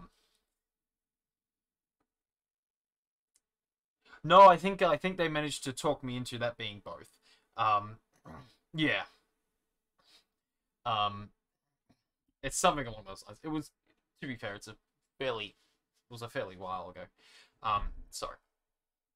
It was quite a long time ago, yeah. Good old Nurgle. So yeah, Magic Authority, we just said, you know, if you have something that you just want fucking done and out of your way, or if it's just like, go get me this, and it just happens to be a shit quest that you just need out of the way to progress somebody else's, awesome, cool. I'm throwing help your way if you need it. Or I'm throwing something to happen. So, Condition A. Magic Authority will have a comprehensive report, but they will not give it up easily. Q. Random fetch quest. Section B. So it's another win-lose condition. It's another thing that the players are doing outside of the encounter. Whispers of research is being held by somebody in the underground. Might hold an even better insight into the construction of the creature, potentially authored by its creator. Oh yeah, I'm talking to Graham. Your goal is on the stream as well.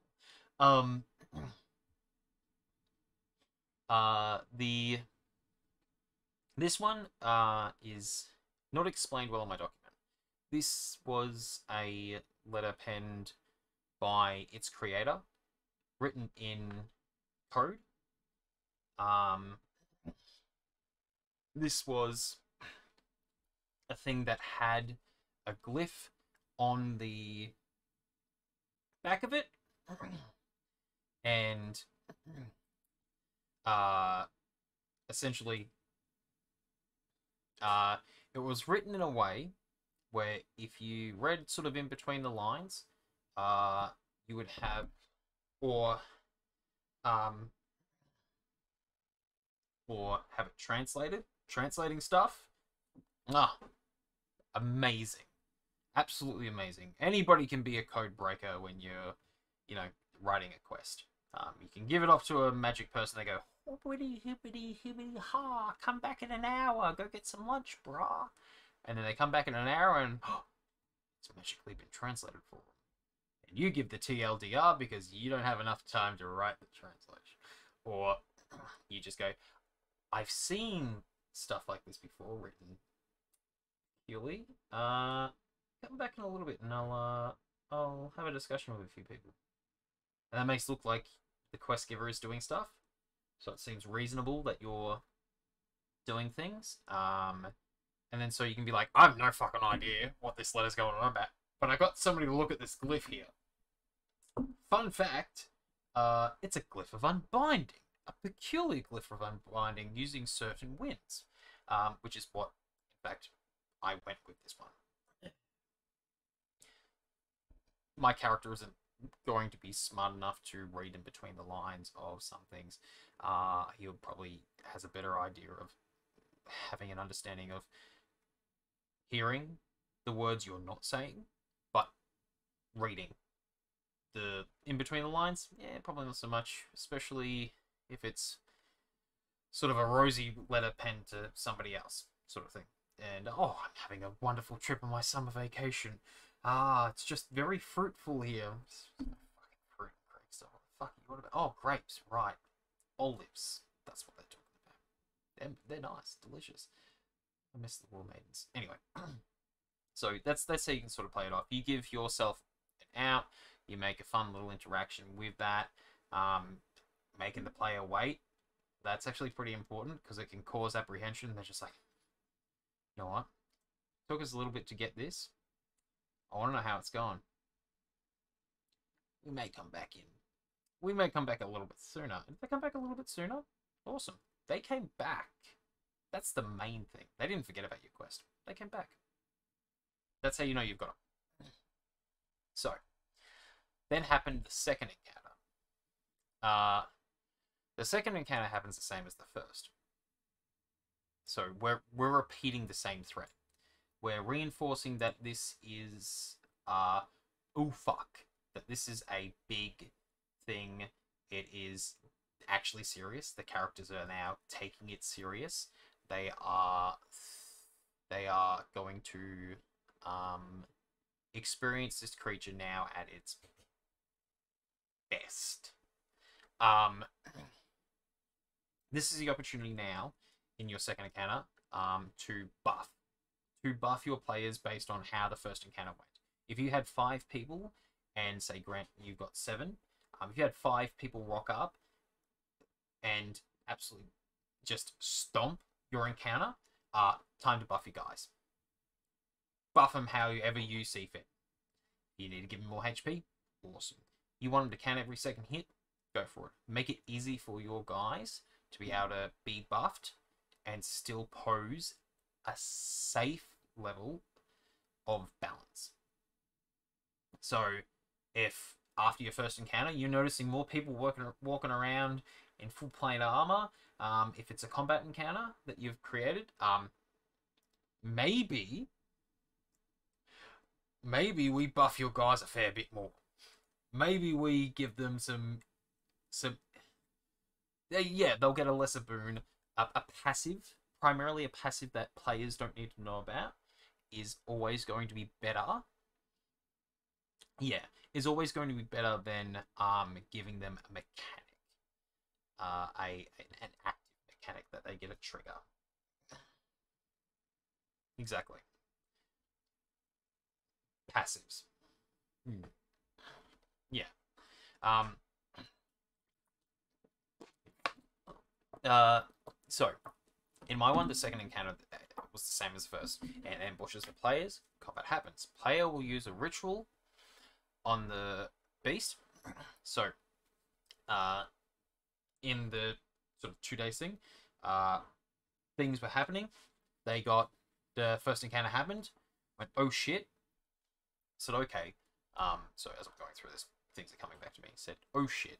Okay, so we've got a thing that we can essentially have ready, and for you guys to get sorted, so we can do this thing to finish this thing.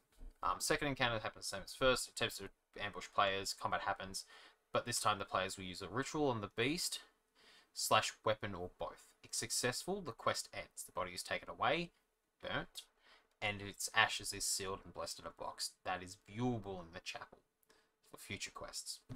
So, I'm currently making something that's going to be a follow-on to this, that can be seen in the chapel come next Ballarat quest.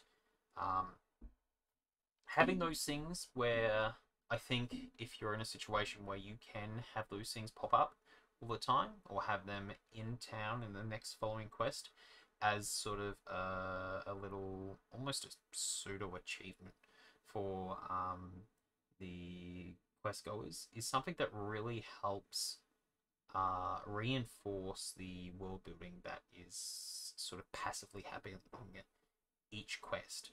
Every quest goer is always going to have their memories, but if they can see those memories pop up later on, and this isn't going to work for everything, of course. Not everybody is going to have a chapel, like a building where they can just put a pedestal in and bang a thing on. You know, not those things are always going to be happening, but little memento, you know, if you're in a position where those things can happen, really make it interesting and help encourage sort of passive out of your quest encounters. So say like the thing sealed up, the face, the face that we got off the creature, the thing is going to be in a box, and I'm going to have a little thing there saying the brave goers of last festival ended this beast. Holy Sigmar bless them this day. And you know, somebody comes in who did that quest and, oh, is that thing going, oh yeah, don't touch it, but yeah, and new player, say, following them around, or somebody just in the chapel at the same time goes, oh, that's pretty cool, and conversation then happens about it, and then you're sharing experiences and all that fun stuff. So those things are good. So just even if you write in it and don't ever end up doing, even the stories, you hear the stories later on, you know you've done an alright job. Outcomes. So this is something really good that we should always do, is set your win-lose conditions clearly. Set them at the end, because you just flick your document right down to the bottom and go, aha, there it is. And that way, if somebody sees your document, you can flick it up and go, you saw nothing. I was just looking at stat blocks. Get out of my house, sir. I don't know. So outcome 8. This outcome provides 2-person chant that cuts the creature off from its wins. So the creature was a combination of, I think, about 3 wins, which gave it its stuff. So it removes its perks. So you've debuffed the creature, but the caster needs to be near the creature. It has a 60. Now, then you give its win-lose condition. So the creature is the only one that should know about its percentage of survival, and you will know as the quest giver if you have active mechanics, these or quests that then affect the creature in its final encounter. These are things that the creature will be obviously briefed on before. So if you go, now you're past the person who's playing the creature or the person who's playing what's happening in between. This is something that they're going to, you know, just say offhandedly to them. Oh, by the way, they have both things. So there's a good chance that you're going to have to give them a real good fight.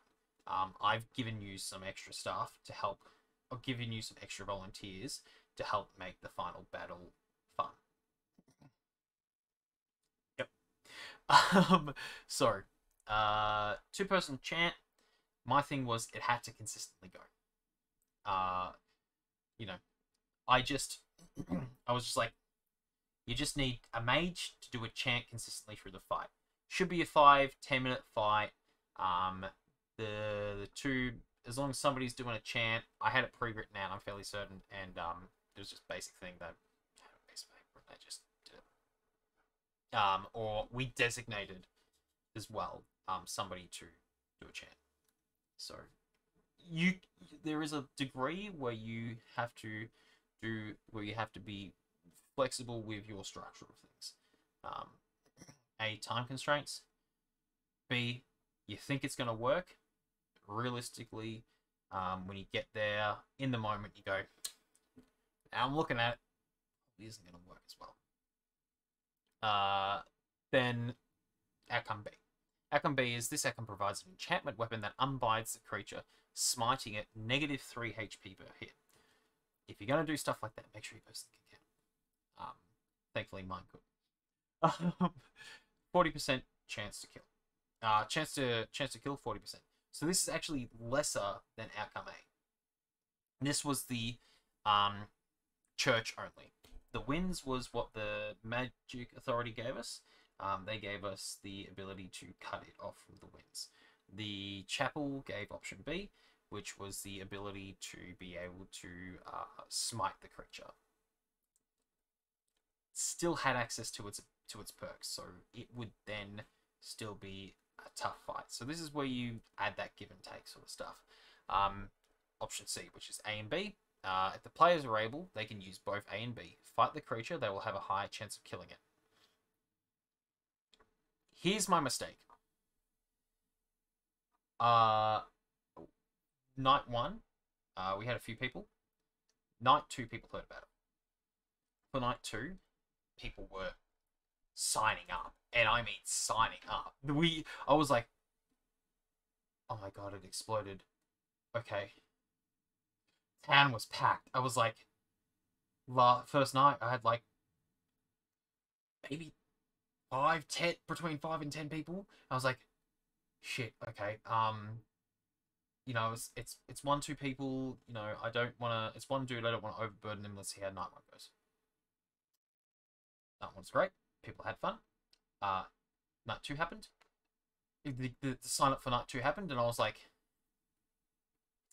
I need volunteers. Who the fuck wants to join? And thankfully, a bunch of people were like, yeah, man, we've done this shit before. Let's fucking go. What do you want us to do? What are our perks? I'm like, you know what? Go nuts. Here's your hit points. Here's what you can do. You get a little bit of creature stuff as well because you're fucking cultists of the creature, let's say. And, yeah, I had, which I'm completely cool with. Completely cool with. You know, and stuff like that. Because we had, I actually have the book. I'm going to grab the book. I'm going to show you how many people actually signed up. They were just in character names, so it's not like I'm doxing people.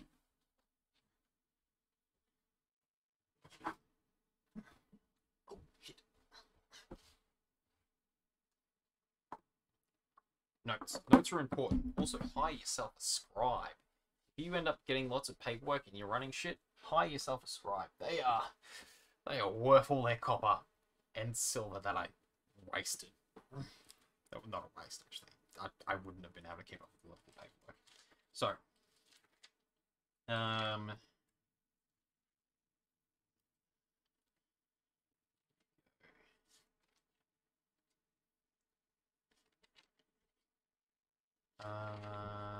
let me finish the page. Okay, so I had a lot more people night 1 than I thought. this is night 1. So that's a good couple of people at night 1 for the mob quest. Now, you're always going to expect people, the people that sign up, those are the people that's going to come.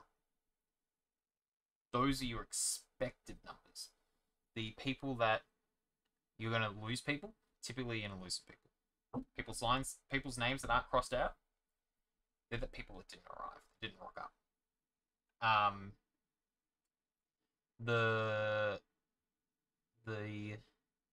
Some people bring extra people. In the case where you only have 1 or 2 people fighting and helping, is when you are going to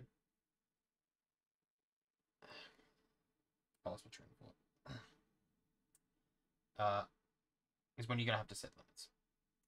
Sometimes you will have to turn people away if they bring their +1s. You're gonna have to. It's a safety thing, really. And also, it's a couple of things too. If you're running stuff, you're gonna want to make it a sink. A money sink, you know, you pay a copper, and you know, if the night goes well, you get a copper back. Simple. Last night, the last night was good.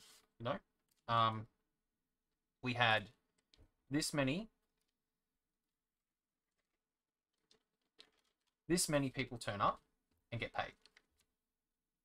It's 2 pages, and out of all those 2 pages, only 2 people didn't turn up. Only 2 people didn't turn up.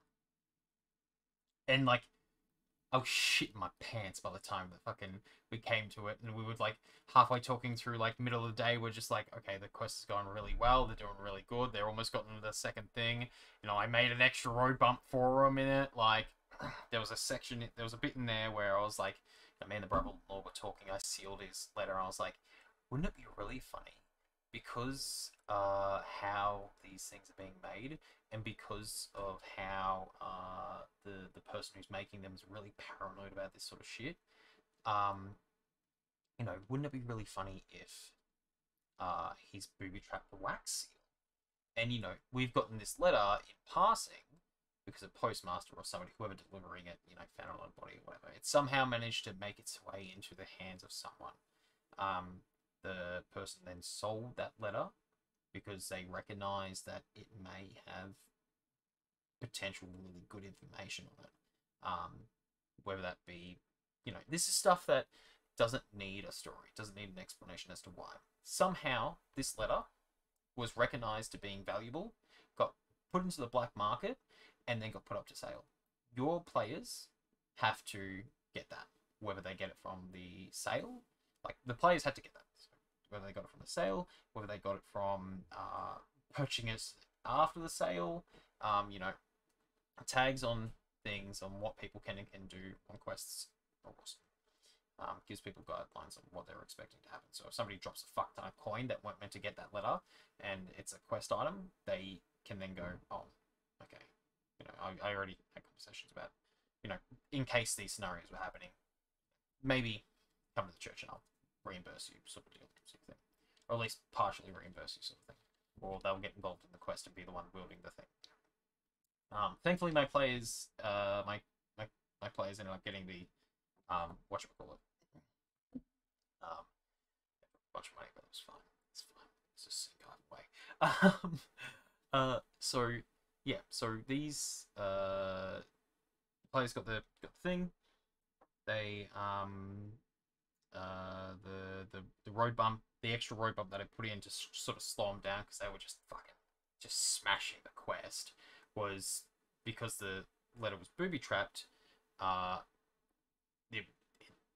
It blew green dust everywhere. Oh, that's real strange. Fuck, I've heard something about this before. Just wait a moment there, guys. Suddenly, a few people in the church were like, "Bye, see ya. We'll talk to you later. See ya, guys." And I was like, "Oh no, just wait. I'm just gonna go double check something." So I went across to Metric Authority and said, "You know, this letter is just just blowing this weird, strange dust everywhere. It's real strange. You guys know what this is? And they're like, in the church, you say. Who else? I'm like, nah, it's fine. It must be nothing then. You're not taking it seriously, whatever. So I walked, waving the letter through the street back into the church. Thankfully, the church and the Magic Authority at Quest is pretty close. At Ballarat Quest is pretty close. So that resulted in my death and my scribe's death because I was an NPC. I respawned back in my thing, and I went and showed the scribe how to do all the stuff with the graveyard because this was their first quest. So the road bump was I died. I lost half an hour of memory, which was getting the letter. The mage, the Magic Authority took the letter because it had a magic green powder on it, which was stone. And you know, as an extra road bump, they had to figure out where it was, and they ended up getting very last minute. They got somebody to divine where it was. I'm like, it's here. And it turns out that one of the Magisters actually decided to play a joke on Sebastian and dump the letter in the Magic Authority. I was like, oh, you fuck. In Sebastian's office tent thing at Ballarat Quest, it's like, that's fucking gold. You have to seal that back though, dude. So anyway, but yeah, so those are like fun little things that people remember. You know, there's encounters and things like that in there. But how the night ended up going is that we lost. The players succeeded in unbinding and smiting the creature, but because we got overwhelmed by the cultists, and this is stuff that we then changed on the day, like on the fly, because we got so many people signing up, and I was like, I know I've got volunteers. I reckon I probably can snag some more. Let's just give them power to do fucking whatever. They're veteran LARPers, fuck it, let's do it. Yeah, and night turned out really well. Oh man, I'm so glad. I'm so glad that people that put their hand up and said, yeah, fuck it, let's do it. Oh, it scarred a lot of people, more some than others, but anyway. You know, my character was fighting as well. The questers got to wield the hammer with the enchantment and the you know, the glyph, the enchanted hammer, which smites the creature, and the enchantment was going. But the mages had to be kept alive, so there's an extra mechanic I was throwing in. Was like, I thought, you know, I've not had that many extra volunteers. Like, you know, there's a lot of people here. If the chant goes down, oopsie-doodles. And then they started turning people in the moment. We had to flee the town. The creature was smited, but the cultists left with the creature. So that's repercussions for later on. So, you know, these are things that we can then, you know, work on and then add to for later quests and write on to more things. And so main takeaways is make sure you have all your outcomes done. Make sure you are flexible in adapting to the level of confirmed interest you get in it. Now make sure that the mechanics allow for safety. Have clear ideas about how you're going to control the encounter. Obviously, yourself being present or having somebody who is across that event, that encounter, being present, that can step in and say, "It's dead. You don't need to keep beating it, guys." Or, "Oh shit, it's escaped. Maybe it might come back tomorrow night." Hadn't seen it throughout the day. You know, just essentially NPC guides there to just a little. And, oh, there's a new quest. You've done it. You brave heroes. Or we've lost the town to the cultists. Fuck. Shit, guys. That's bad. Also, I potentially bled out there. Maybe. Yeah, mostly we had to get a mage anyway. Yeah. So and then being consistent in those changes and what sort of things that follow on from it. You know, if the players win, have maybe pay your town crier to say, oh, all is well in town. The thing that haunts the night has been smited, but also we now have a cult problem. But all is well in town. And that's something that may pop up in the next Bellarette quest. It's something that may pop up in 2 quests time, 3 quests. It's stuff that you can always draw back from. People don't forget the quests that they've been involved in. They look forward to quests that they had fun in, and a lot of the time they want to see the people who gave those quests, especially if they had fun in it, more of those sorts of things, more things from you. So that's always something to think about. Yeah, safety.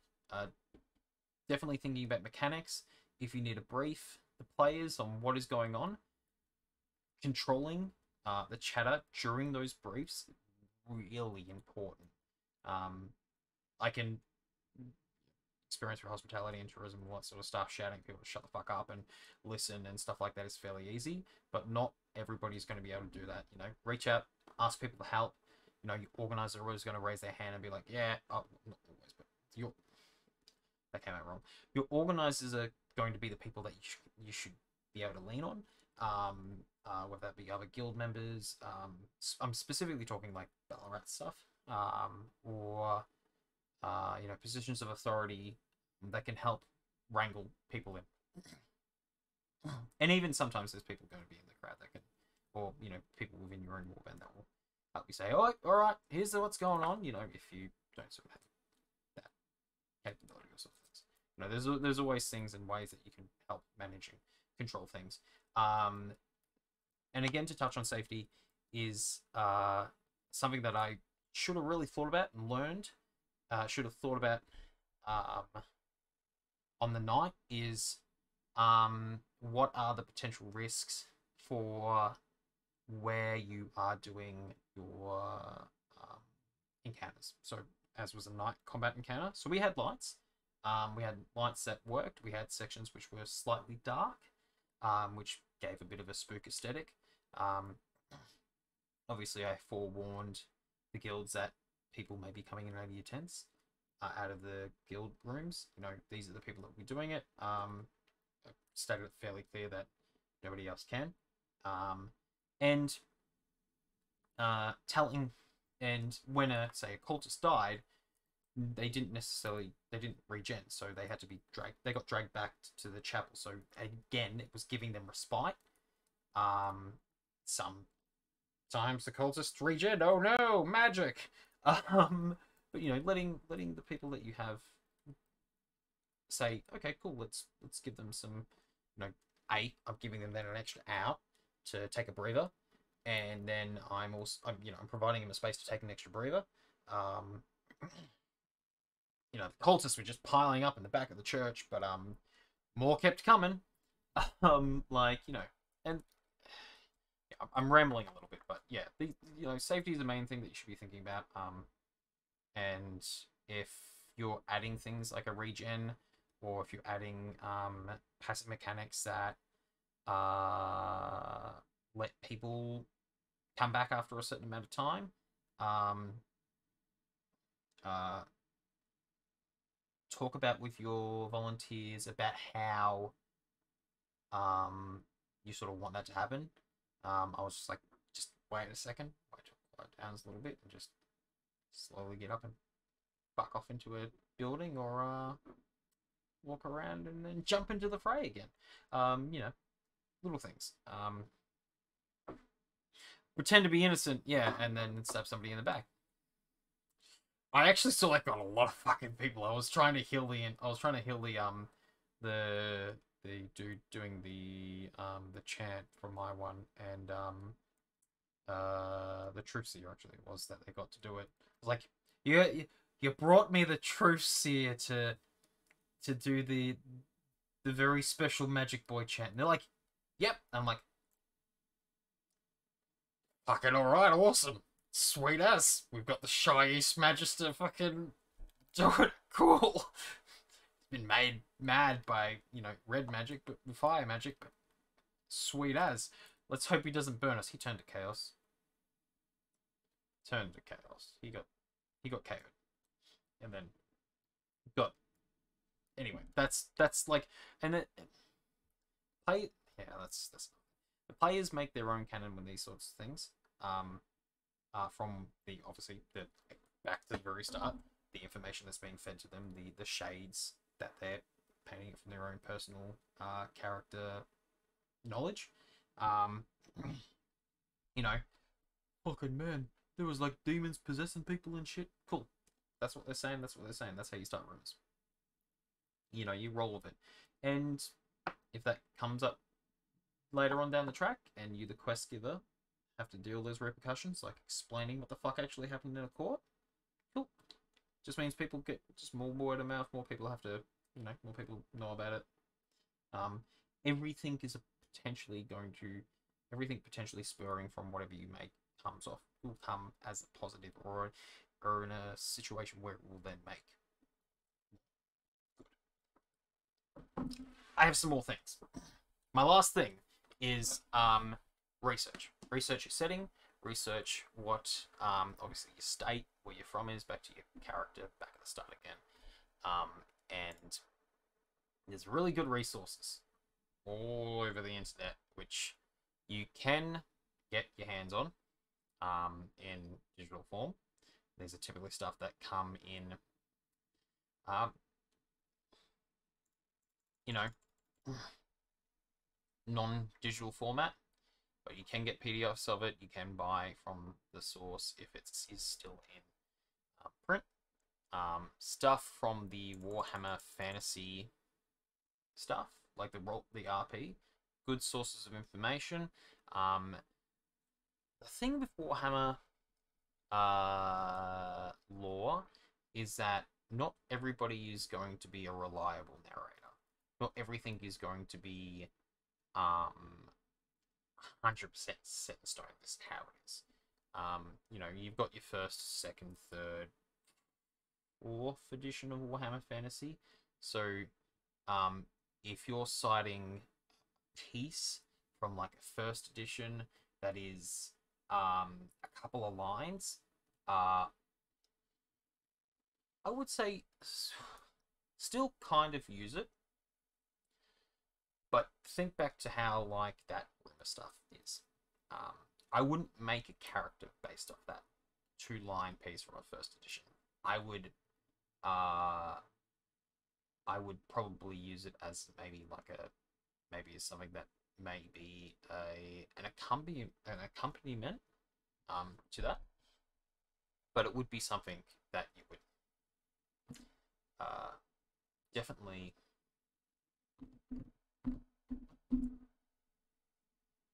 take with a pinch of salt. There's some stuff that we get, that my warband gets, because we're Sigmarites. You know, there's a thing that happened in the Wizard Wars, in that big Wizard War, which essentially dwarves were like, I see you lose an empire, here's a gun that kill wizards, and then the empire won.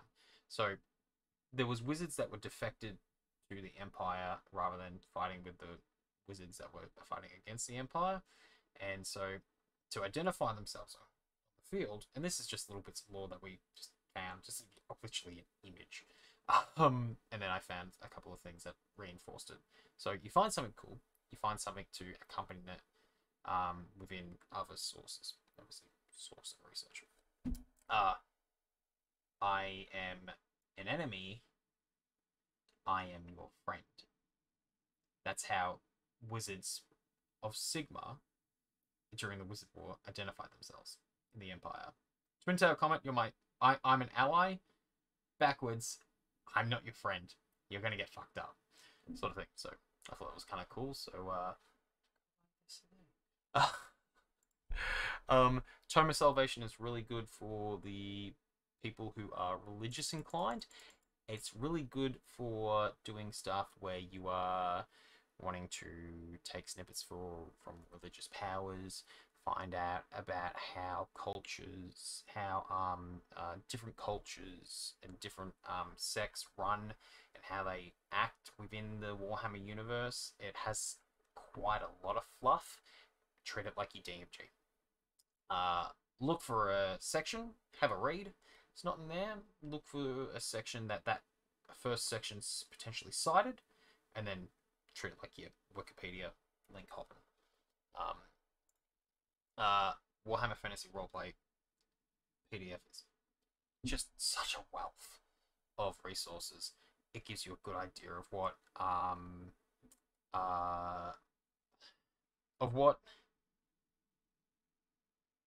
the sort of level that heroes would be at in Warhammer. These potentially will be close to what your characters will be if you are making them as the Adventurous, the Jack of all trades, master of none sort of deal. The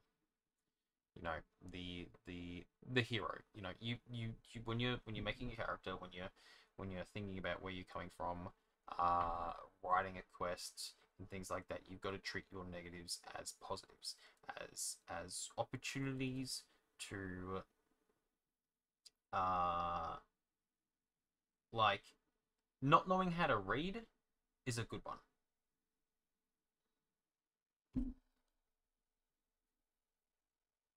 Exactly.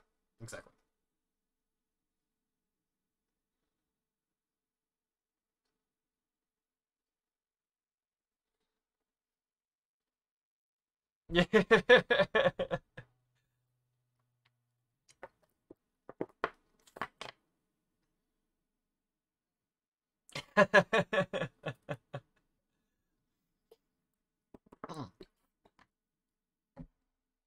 No, your negatives again. Yeah, they're positives. That's what you want. So. Mhm. Oh, absolutely. Oh, that's cool.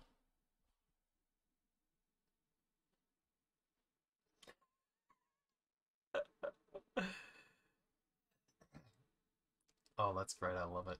Um, uh, on D&D, D&D is a good resource to actually sort of help step you into, um, uh,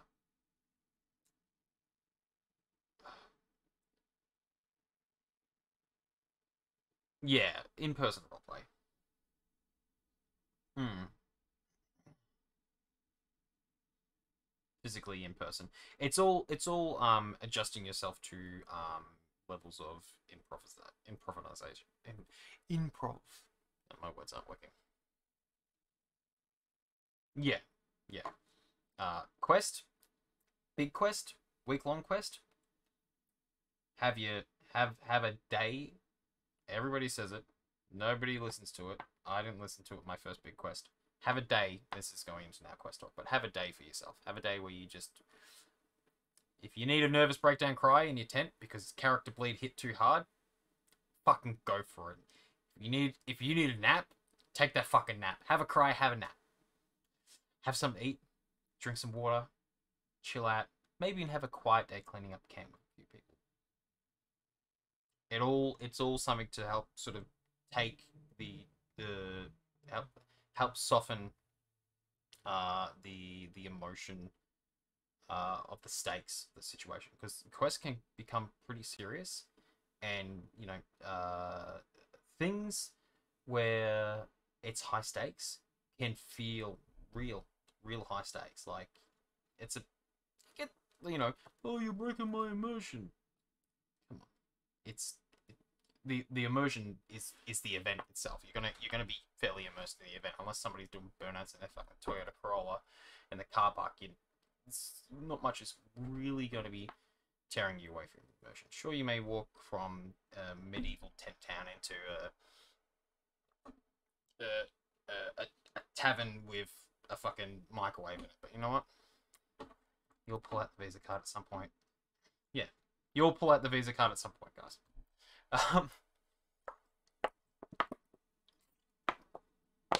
But yeah, the immersion can get pretty real. It can get pretty intense, and it's about quest is a good one. The middle of quest is the perfect time just to take that day for yourself. So yeah, the Warhammer Fantasy Roleplay Rulebook is a really good resource for helping you understand what sort of I've been talking about in here, but also help you sort of understand what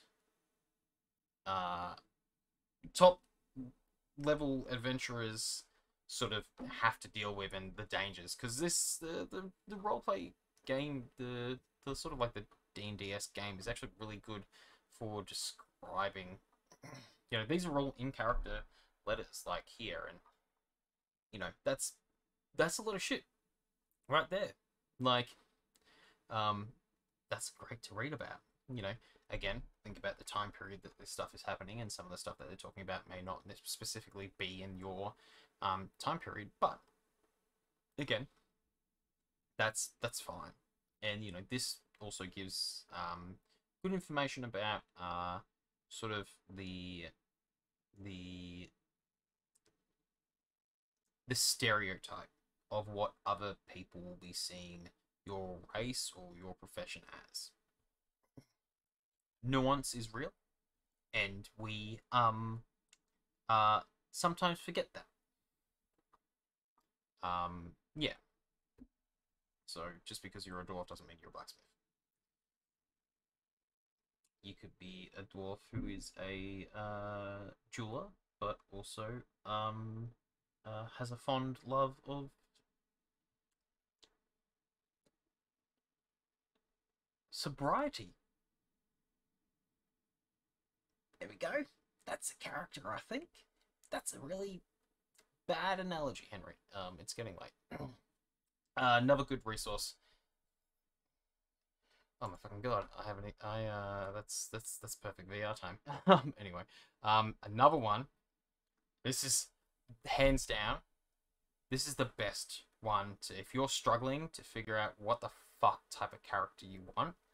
This has 258 pages of jobs, of just what standard people would be. If Master is in there, maybe stray away from it. Master is stuff that you could probably earn an opportunity to get to at a quest, or at, not a quest, at quests. You know, a witch hunter. Every witch hunter had to be an initiate at some point. You know, not everybody was a warrior priest straight off the bat. Everybody would love to be, but not everybody was. But you know, you know, some quests will have options for you and for that to be facilitated to get to those situations. It's about talking to people and seeing what is going on at the event. But this is really good to sort of find a good idea, or how you could play a character, how you could then twist this sort of stuff, and you know, run from that with there. But you know, from there, it's got a lot of careers, and there is, you know, some really good, you know, fluff text in here. The career compendium is a fucking gold mine. If you are writing RPs for online, this one is an unofficial rule expansion for fantasy, which accompanies this super huge map. In fact, the download for this is on this page somewhere. Yeah, on this page somewhere there is the travel distancing. I have a copy of it if you have trouble finding it. Hit me up in the page. People watching at home, Swordcraft boys and gals. And them's and days. Oh, it's so good. It's so fucking good. I was tempted just to be like, yeah. So when do we change to war?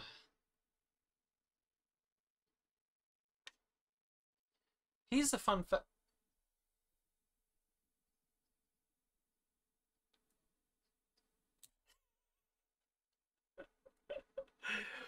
Fun thing about flagellants, they're actually not seen as a bad thing in towns. They're yeah, yeah. They're like, oh, we've got a couple of flagellants, and might last a little bit longer than we thought. Then it's a sign that we're growing nice and well. Then couple of flagellants in town means your town's healthy.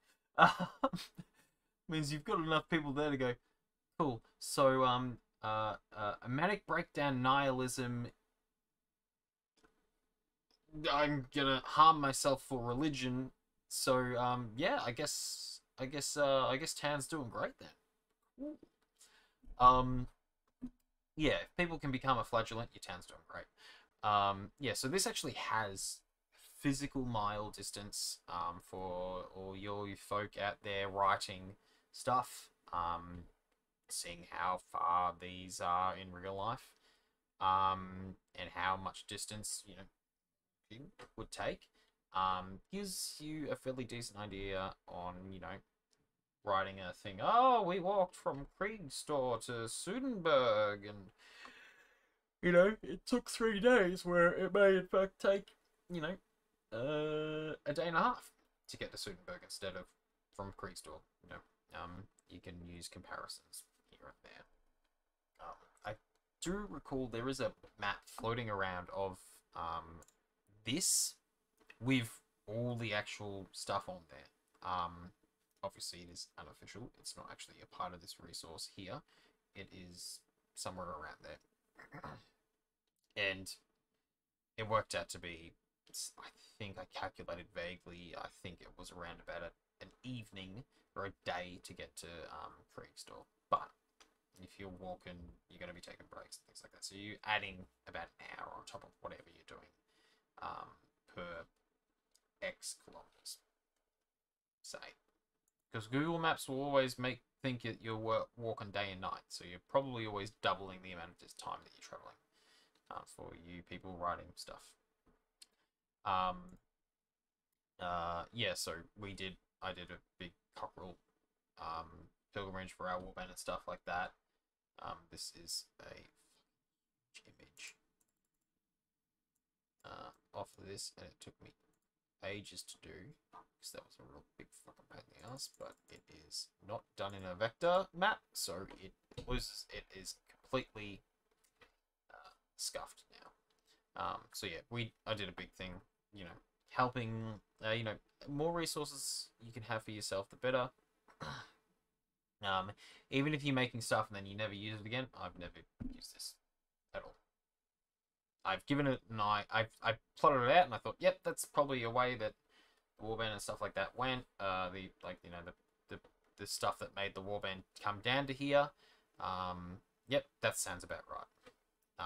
You can see that in fact, the thing went through a different path instead of going the safe way, and blah blah blah and all that stuff, yada yada yada. Life of Sigmar is a good one to anyone who wants to know about sort of essentially creation of the empire. That is really good to know, especially if you're playing religious. Even if you're not going to be a Sigmarite, this one has stuff about Ulrich and the Ulrich, because Sigmar was in fact a follower of Ulrich, and he was prophesized by the Ulrich to be the one to take sort of Ulrich's sort of throne in the pantheon of gods. So again, not monotheistic. Not one religion, many. Sigmarites again are just the most enthusiastic about it. And again, the Tome of Salvation will have stuff about how each religion and their followers and their worshippers and their servants of that religion are, how they act, how they stereotypically act, how they take up their roles, what sub-factions are in those roles, and you can then have a look at other stuff, like 1d4 Chain is a really good resource. Take it with a grain of fucking salt, though, because it's the most detailed, but it's also the most memed. It's called 1d4 Chain for a reason. But that's the most detailed one. That is currently down at the moment as we speak. Yeah. That's essentially my TED Talk. You know, TLDR, think about where you're from. When were you born? Look at your timeline. Think about when your parents had experienced events. That generational knowledge. Pick and choose your what parts of that knowledge you know. We want to make generational knowledge more rumored, more question marky. I knew this happened, but I can't remember what they said about what place or where that was. Or think of it as like, again, I know stuff about the Boer War in real life. I don't know, I can't remember where the Boer War was for. And I know that it had impacts when transitioning over World War One. Could I tell you every battle in World War One? No. No, World War One happened in Europe. I know it happened a lot of places. But could I tell you everywhere? No. So that's the generational knowledge. And then there's the knowledge that you would know when your character's growing up. And that stuff, again, is still going to be, you pick and choose events, you pick and choose stuff that you remember, you weigh the significance by further reading and further reading what happens. Don't write page bios. If you're reading it, and you forget stuff in real life, cool.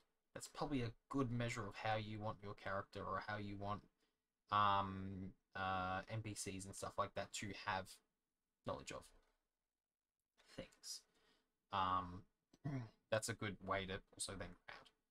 Don't write yourself up and recite a character bio. Have colloquial knowledge is best. Pick and choose what you are meant to know, and what stuff you are going to purposely withhold. You know, Margareta of Marienburg was elected empress. Grand Theogenes said no, and then we broke out into a civil war. I think the Midlander dude is now the emperor, but I'm not sure. I know something's going on with Slovenia. Those dicks have been doing shit for ages because I'm lost. But I keep hearing that there was a siege a while back. Now, I've been in the Border Prince for a good couple of years now. I really hope they're doing alright back in Ostermark. You know, being a person of the Empire, who's in the Border Princes, again, we're very far away. Won't know about everything that's going on in the world. So you put pick and choosing information, your societal knowledge as well, socioeconomic knowledge. You know, what does your class afford you? What level of information does your class afford you? You know, you would not know what Scape would not know what the Avengers level threat of things would be. Pre-existing events and things happening withholding. Quests are a good measure to add knowledge to your character,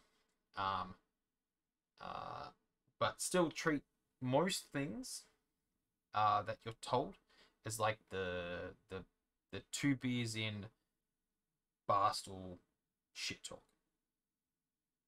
You take everything with a grain of salt. Current year in Swordcraft is our current real life year. 2022. That changes every year. At time record. And yeah, that's essentially it. Think about your characters. Think about when and if you go to write quests. Think about colloquial knowledge, socioeconomic, what level of information that affords you, the layers of stuff, what you do and do not know about as that character. Starting off with a job, if you really don't know, it's a perfect place to start. There's heaps of resources that you can get your hands on without having to pay a cent. Always support the official release. And read any information and source you can get your hands on. Wikis are there for a reason.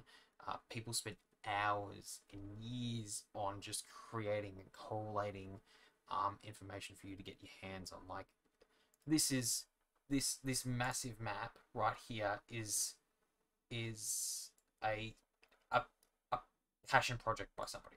Like, this is a wealth of information just in itself. Like, gives you a real good idea, helps you sort of, help ground your character from where they were from. And then, if you were in the Empire and then moved to the Border Princes, how, why, those are the details that you should be not writing down, but in fact, maybe even just thinking about. Again, you don't want to be writing these massive character bios. If that works for you and you can help strip out that meta of that sort of stuff and help relate that, that's perfect. Yeah, everybody in Warhammer typically will have a religion. Everyone in Warhammer will typically have a religion. Yeah, nay, it's your fantasy companions and everything like that. Twist, turn, Swordcraft is adapting Warhammer Fantasy to fit its LARP, to fit its events, its everyday thing. We are twisting it in a way where it can be used. It's an abridged sort of deal.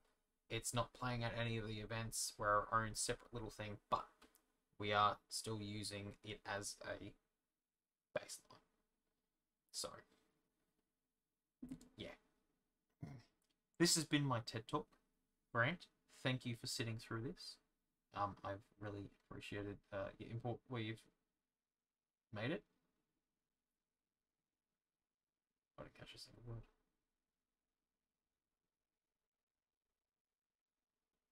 Thank you all for watching. If you're watching at home and watching the VODs, thank you for sitting through this 3-hour-long ramble. I hope you got some information out of it.